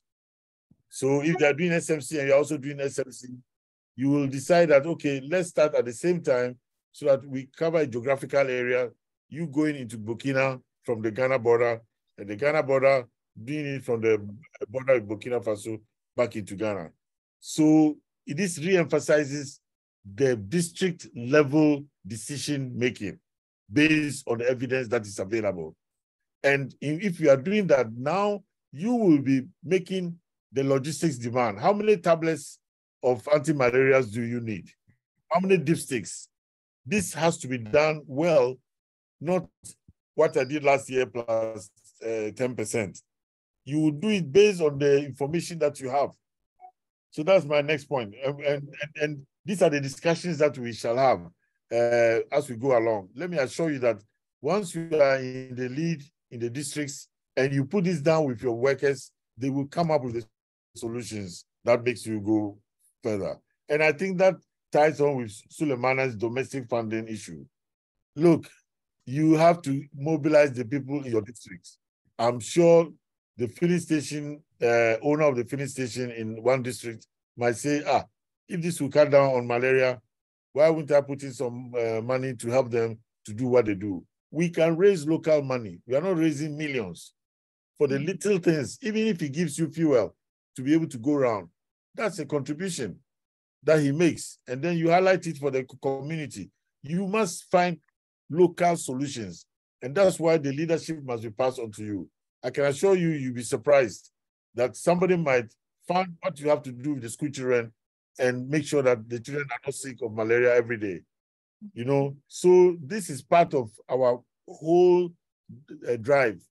Own it, bring the people together. This is not a health only problem. It is a community problem. And when you cut down on the infection and the transmission within your community, you will see how people will come and join the effort. And that is what we are trying to pass on. Sunny, I think I've answered some of your questions. What I'm saying is that, look, there are volunteers. Yes, today you're having problems with supervising the IPT P3 doses. Have you talked about finding a woman in the village there who will supervise when the people are gone? There's somebody in the community who will say, okay, I'm ready to do that. So come up with your local solutions. If I were in that district, I would get the Queen Mother or the leader of the women to make sure that, hey, this morning at 9, everybody should come to my house, come with your drugs. I want to see you take the drugs. Then the volunteers have deposited that. I have a different person helping them to improve on their own health. It's their health. And most people will make a contribution. So let's try it. let's put this before the district. Let's get the national people to reorient themselves and say, we are here to support you. We are here to give you all the backing that you need. There are limits, but let's try one strategy after another. And then others will come and learn from you. But I can assure you, it's doable, it's done in other countries, and life really, people like to see results. Once you are demonstrating the results, the community will be very happy. Remember, it's not only giving drugs, it's not only giving insecticide. You should be reporting to the community how many cases of malaria you found in the community. We never go back to tell them what we are doing, so they don't see the impact. You know, why can't there be a DEBA once every month where you show the improvements that have come because of your little efforts? Then they will help to push and make sure that those little efforts become a big ocean. Thank you. Thank you very much, Prof. We would ask Dr. Malm if she would respond to some of the issues that were raised, please. Prof, thank you for doing my work for me. Actually, I was let me start from Suleiman's point, and I think he was saying he doesn't think we can't eliminate.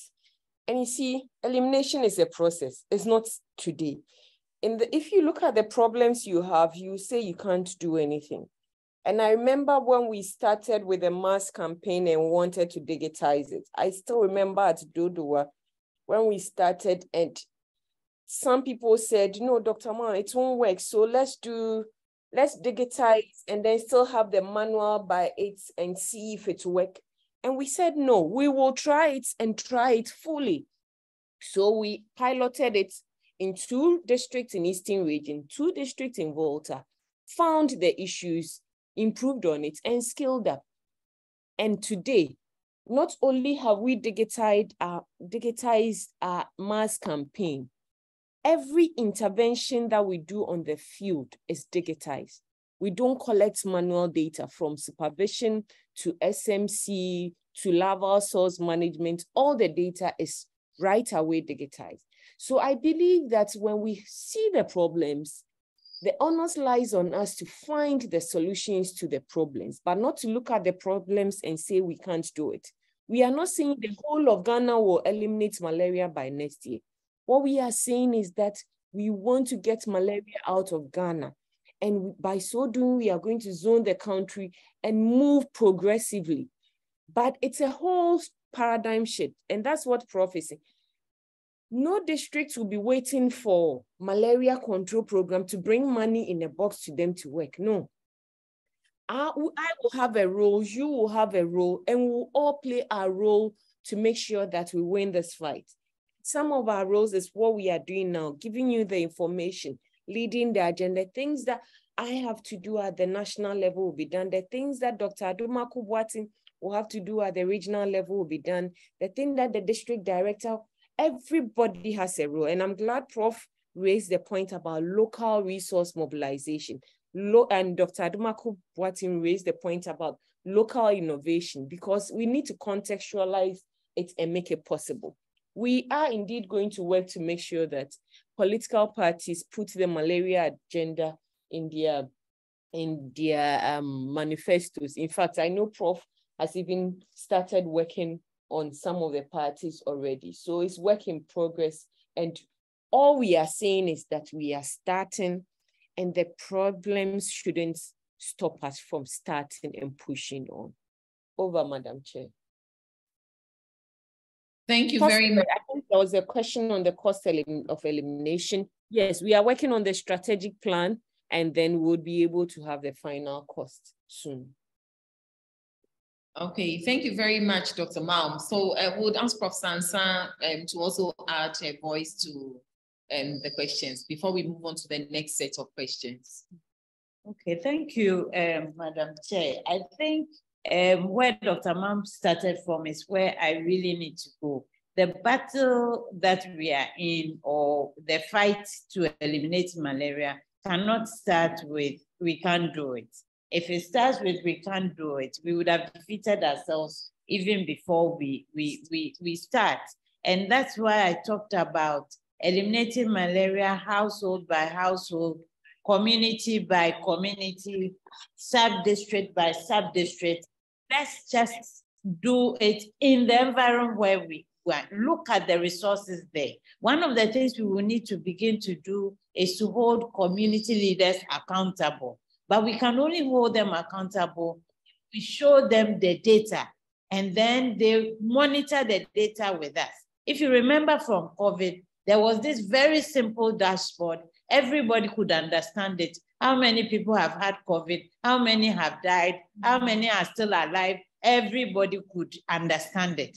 If we have simple data that is usable at different levels and make it in a form that people can understand, people will monitor their own data. They will be moved to do things like the Queen Mother gathering people to take the drugs because she doesn't want malaria in her backyard. If we do that and set these things up and get people into this mindset, we will be able to do it. Community by community, sub-district by sub-district, district by district, region by region, and finally nationally. We can't do it in a day, but we will do it step by step, step by step. We will push malaria out if we make up our mind to do it. Thank you very much. Thank you very much, Prof. Thank you very much, Prof. So we have a few more hands up, and then we are going to mention their name and give their questions. I have here Ajay Kumi. Ajay Kumi, are you there? Yes, I'm here. Thank you very much. Okay. And thank you for organizing this. I was here last year. I must say this year is quite an improvement. Thank you. So I have a question to Dr. Kezia. On the presentation she presented, there was a slide where you were talking about coverage and stuff. And then at a vector control, I saw one slide where it was larval source. And I wanted to know if that intervention is a standalone intervention in these areas. And if they are standalone interventions, how are these results measured as to the implications on how these interventions are actually working? Thank you very much. Okay, so we would have the next person, Dr. Mary Ekwampoma. Dr. Mary Ekwampoma, please, can we have your question? Yes, so thank you for this insightful discussion and deliberation. My question is, I think elimination is possible but because of this World Malaria Day, I've had a lot of engagement thanks to Professor Ansa. I'm in Hohoi, FNB SPH of UHAS. And I've had a lot of engagement with the community, the Hohoi community, and I know that elimination is possible, but I think that education is key. Because from their narrative, it looks as if, okay, we are looking at maybe the vaccine, which is good, but I also think that even individuals knowing symptoms of malaria, some of them didn't know the symptoms and the signs of malaria. And thanks to my dean and Prof. Ansa, we had a radio program just on signs and symptoms of malaria so that they would understand in their local language, so that they will understand and also know some of these things. So I'm just saying that, yes, it's possible, vaccine is great and the other things, but also we should also look at education, using their own language to educate them about malaria, the signs and symptoms. Then my second contribution that I also want to make is about the vaccine. We know the narrative about vaccination. So I'm thinking that yes, we will roll it out very soon in large quantities, but we should also look at some of their stigma to vaccination. Maybe there will be some stigma to this particular, not everybody, but some people will have stigma towards this malaria vaccine that we are supposed to explore and know how to navigate it before we roll it out in large quantities. So thank you so much for this opportunity. Thank you. Yeah, thank you very much, Dr. Ampoma. We'll now call on Samuel, but kindly make yourself as brief as possible. And then our presenters would also respond as briefly as possible, because all our time is running out. I believe we have enjoyed the session, and so we want to keep being. So Samuel Atta, you would have briefly, and then when we finish, we'll take the last set of the participants asking questions, and then we'll be closing. Thank you. Yeah, good afternoon. Good afternoon, Samuel. Yeah, very powerful and excellent presentations. I'm speaking from East region, specifically Lower Manya Krobo and a CSO. So here I'm adding my voice, malaria eradication is key. And we are beside the lake, Vota Lake here, the Krobo zone. I could say as the malaria prompt area, they do plant this rice, bomb to Upper Manya. So here I'm adding my voice that as CSOs, Coalition of NGOs in Health, where are we so that we can also facilitate and advocate for the reduction of malaria within the nation, as well as East region, and then my Krobo zone. That's what I want to add. Thank you very much. It was a comment you made, so okay.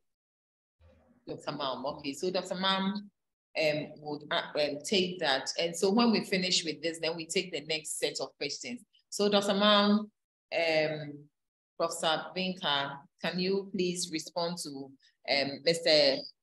Ajay Kumi, Dr. Ampoma, and Mr. Samuel Atta? Okay, I can. Yes. Dr. Mam will talk about the coverage of the larvicidin.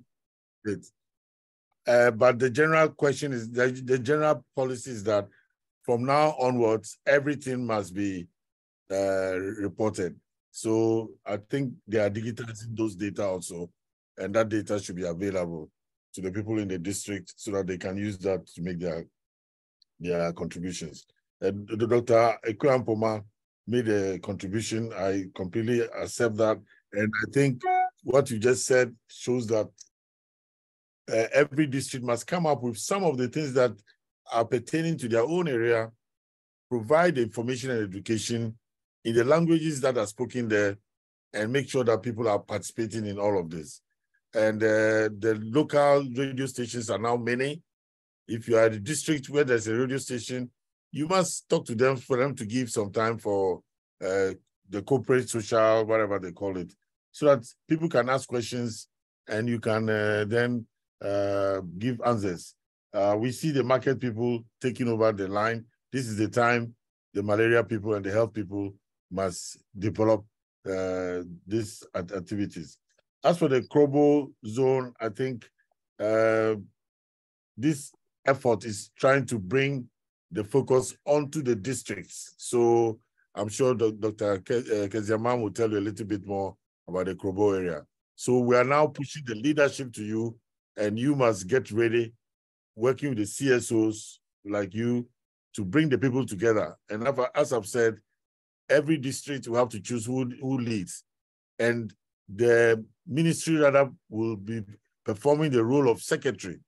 It's the CSOs, the other health sector people must be in the lead so that you bring the community together. And then it's not necessarily that people are sick, but we are protecting people from getting sick. So that's my contribution. Thank you very much, Professor Binka. Dr. Mam, would you want to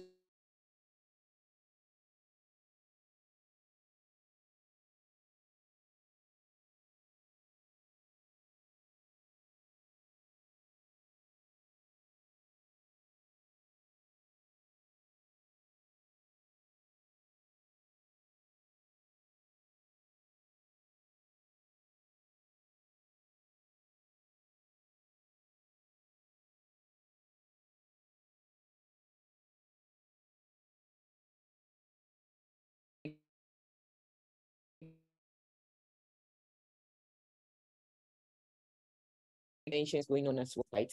But our whole focus is bringing down malaria. So when we put in all these, we've tested to know these interventions work, and we put in all that, we focus on, at the end of all that, how much malaria do we have now? Is it coming down?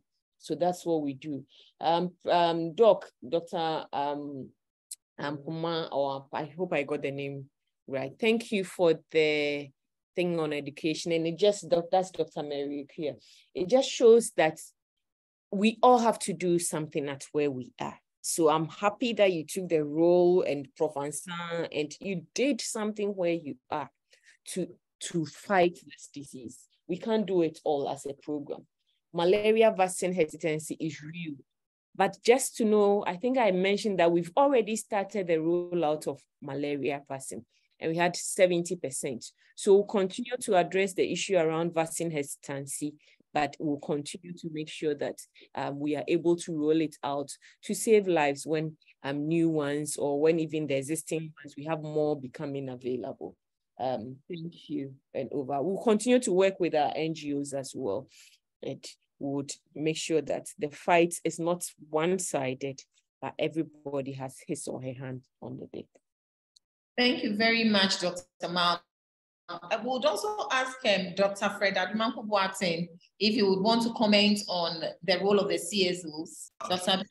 Thank you. So I think it comes back to what we are saying, that, look, when it comes to elimination, there should be active engagement across all levels. Look, I am the regional director for Bunois with 11 districts, but I cannot really identify the problem as it is unless the leadership at Bunois put their hands to the wheel. When we come to Bunois, some of the communities are island communities. Some you have to be on the boat for 4 hours before you get to. So you cannot sit here.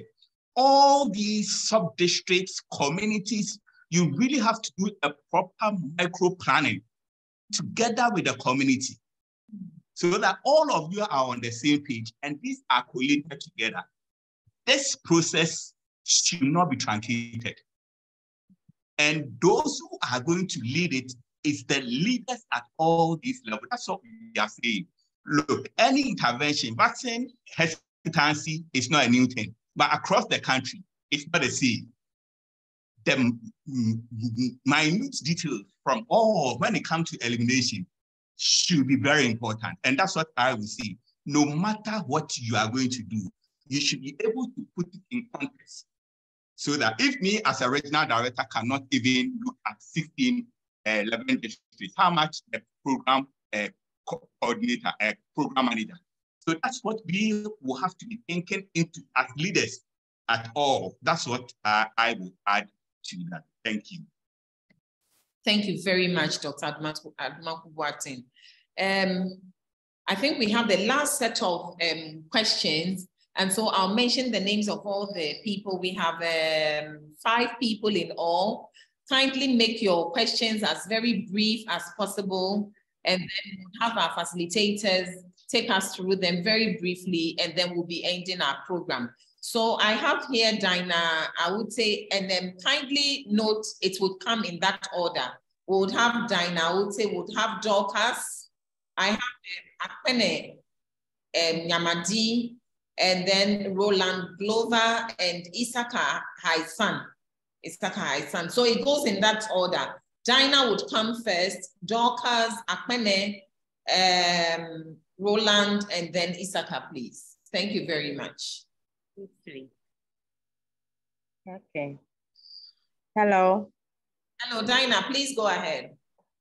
Hello, can I speak? Yes, please, Dinah, please go ahead. Okay. Thank you very much for the opportunity. Mine is not a question, but a contribution based on observation made on the field. My contribution is that as much as we are trying to reduce malaria and eliminate it, we have to focus also on the policies that we are bringing out and strengthening its implementation. When you come to the hospital setup, we said the treaties, we said test, treat, and track. But actually in application or on the field, that is not what is happening. When the client comes and they found out it's not malaria, because there is no other. Diana, can you Hello? be very brief? Be very brief, please. Okay. Please be You very. realize, okay. You realize that there are no other laboratory checks that they can do for the client. So they end up treating malaria or giving malaria drugs, despite the fact that it is not malaria that have been found using the RDT.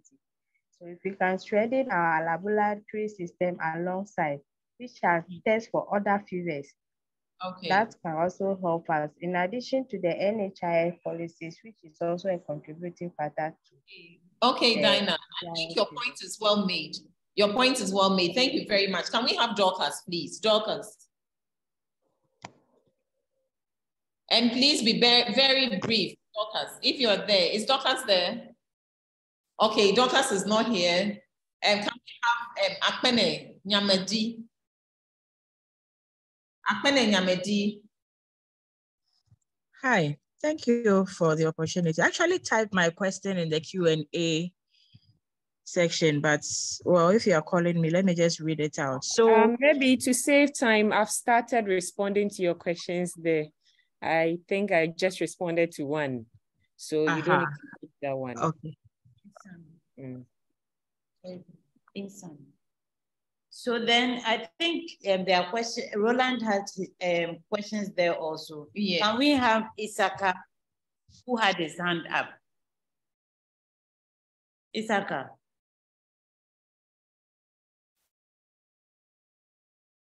I think he's okay. Oh, okay. So Roland, okay, so we have Roland here. He says, please, is there something you have to share on community level leadership in malaria elimination from China, Myanmar, etc.? That's to Prof. Binka. Yes, that's to Prof. Binka. So but I think he did. He did.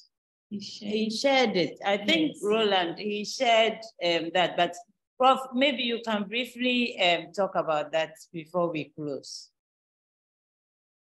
Okay, I'll do that. Let's get everybody to ask his questions first, then we start responding. I think we are done. Those who are, the others are being answered, so we just have this one for you to answer, then we will. Okay, I'll do that. So thank you very much. Yeah, so in Myanmar and in China, they go through the same processes like we are doing here. They are village setups, but theirs is a more regimented system where the law works, and they use both the stick and the carrot. So if they say everybody should come for the vaccines, everybody will show up for the vaccines, and they check those who don't show up, and then they go after them.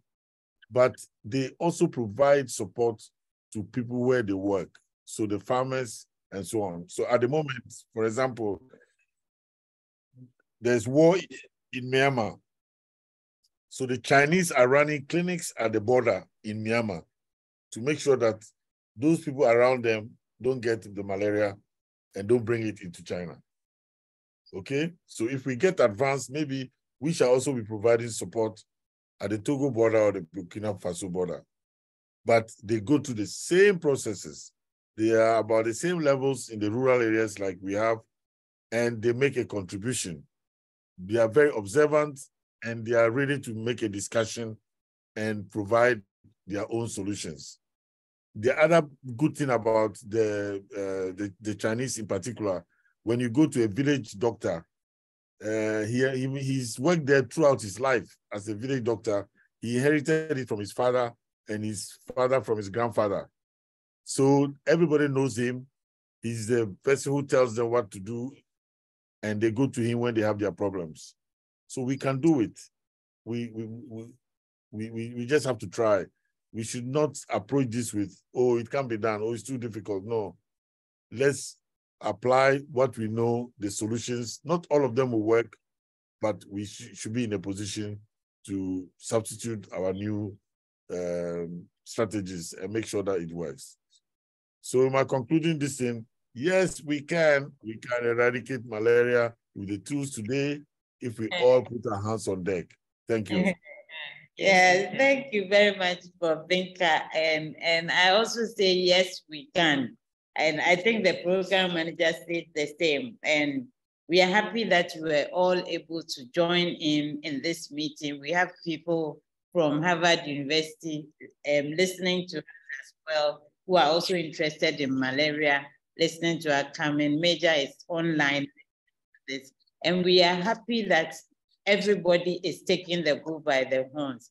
We will, yes, Carmen is clapping for us, and we will be sending to you the newsletter that we have. We will send it by email to all of you because you registered. And then this recording, we are recording this interaction, and it will be available also. You could use the email address that we have at the end of the newsletter to send a message, and we can send you the recording if you need to go back to it. We want this to be a tool. We want everybody to get the information. We need to move together as one group and move together to achieve elimination. We can't do it individually. We have to go together. So we thank you very much. Carmen, if you just put on your camera and say hello to people. She's responsible for a lot of the capacity building that goes on in malaria. So just to say hello, are you there, Carmen? Hello. I think she can't unmute. She waves. I am here. I have very poor lighting, so I apologize. It's not going to be very, sorry, let me see if I can fix this. Okay. But yes, congratulations. This has been a wonderful program, and I am so thrilled that I was able to join it. So thank you so much, all the presenters, and such really deep questions. And I'm excited for the progress ahead. Thank you very much, Carmen. Yes, hello, Carmen. I'm sure she's known to all the presenters. So I'll hand over now to Dr. Edu, our university librarian, appropriately so, and then she'll do her closing remarks, and we'll have a closing prayer, and then we'll be out of here. Okay. Prof, just yes. One comment before the chairman speaks, because I can't speak when the chairman speaks, just to thank you. Thank you for inviting us to this seminar. Thank you for the work that you do. And thank to all the participants. Yes, we can. I see that just coming up on the chat box, and we are grateful. There's a lot of work to do. This is not going to be a talk show. We all have to do something wherever we are to make sure that we can do this. And Dr. Dumako Boatin too. Thank you for working with us. Over, Prof. Thank you all for honoring the invitation. If you hadn't been here, this would not have happened. So thank you, Prof. Binka. Thank you, Dr. Mam. Thank you, Dr. Dumako Boatin. Thank you, all the participants. Thank you. Thank you, thank you, thank you. We can't say thank you enough.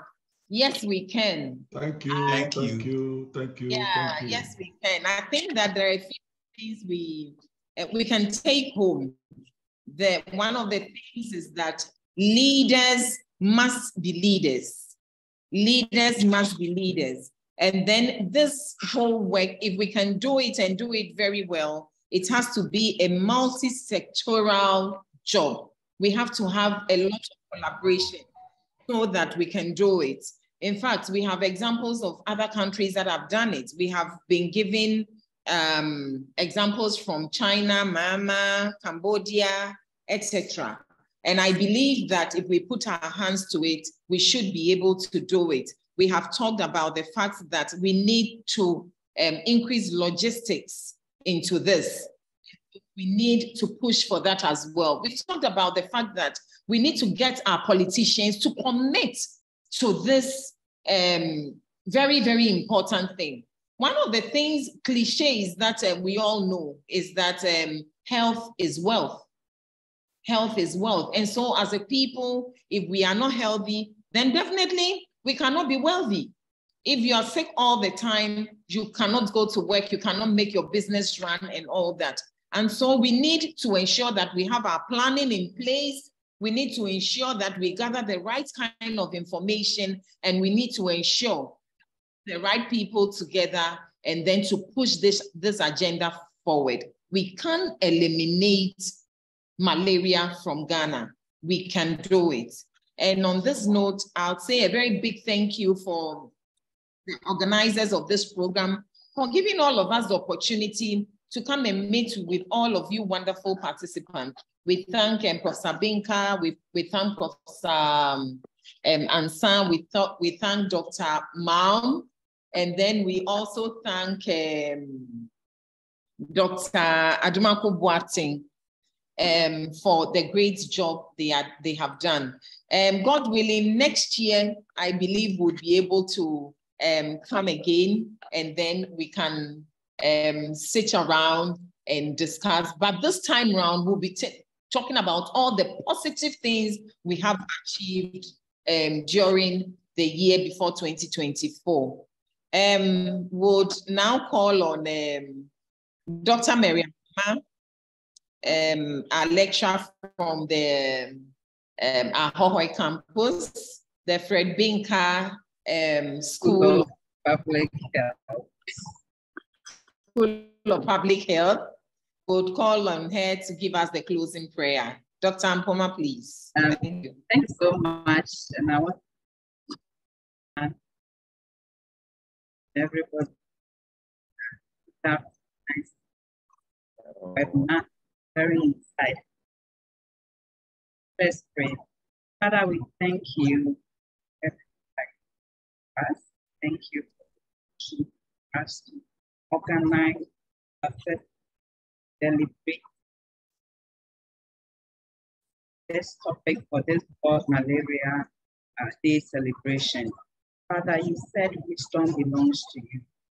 As we discuss on investment, as we discuss on innovation, as we discuss implementation, feed us, come out, invention that will help us to get malaria period, and also that will lead us to an elimination and even eradication. And now champion this sport. Champion this sport. Thank you, Holy Spirit. Thank you, Jesus. Amen.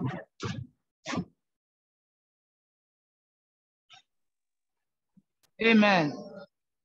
Amen.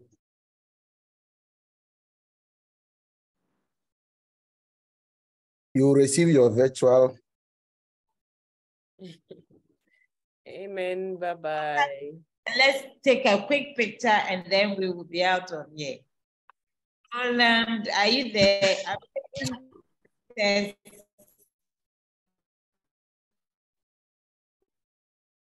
We see all of you.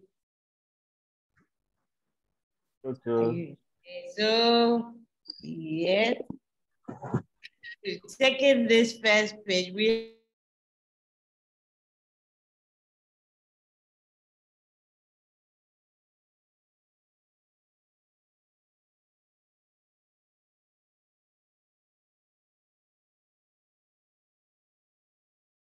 are almost done. I think we'll take this. And then the final page, yes, we've taken. So good afternoon and have a good day. Thank you all. Bye. Thank you, Director General Fosu for coming back. Thank you, Dr. Fosu. I see you. Thank you. Oh, the Director General was on. Director General was in our midst. Oh, we didn't see him. Yes. Okay. Thank you, Dr. Fosu. Thank you, Dr. Fosu. Yeah. Bye, Doc. Thank you. Bye. Bye, Dr. Fosu. Thank you so much for spending time with us. Ciao, ciao.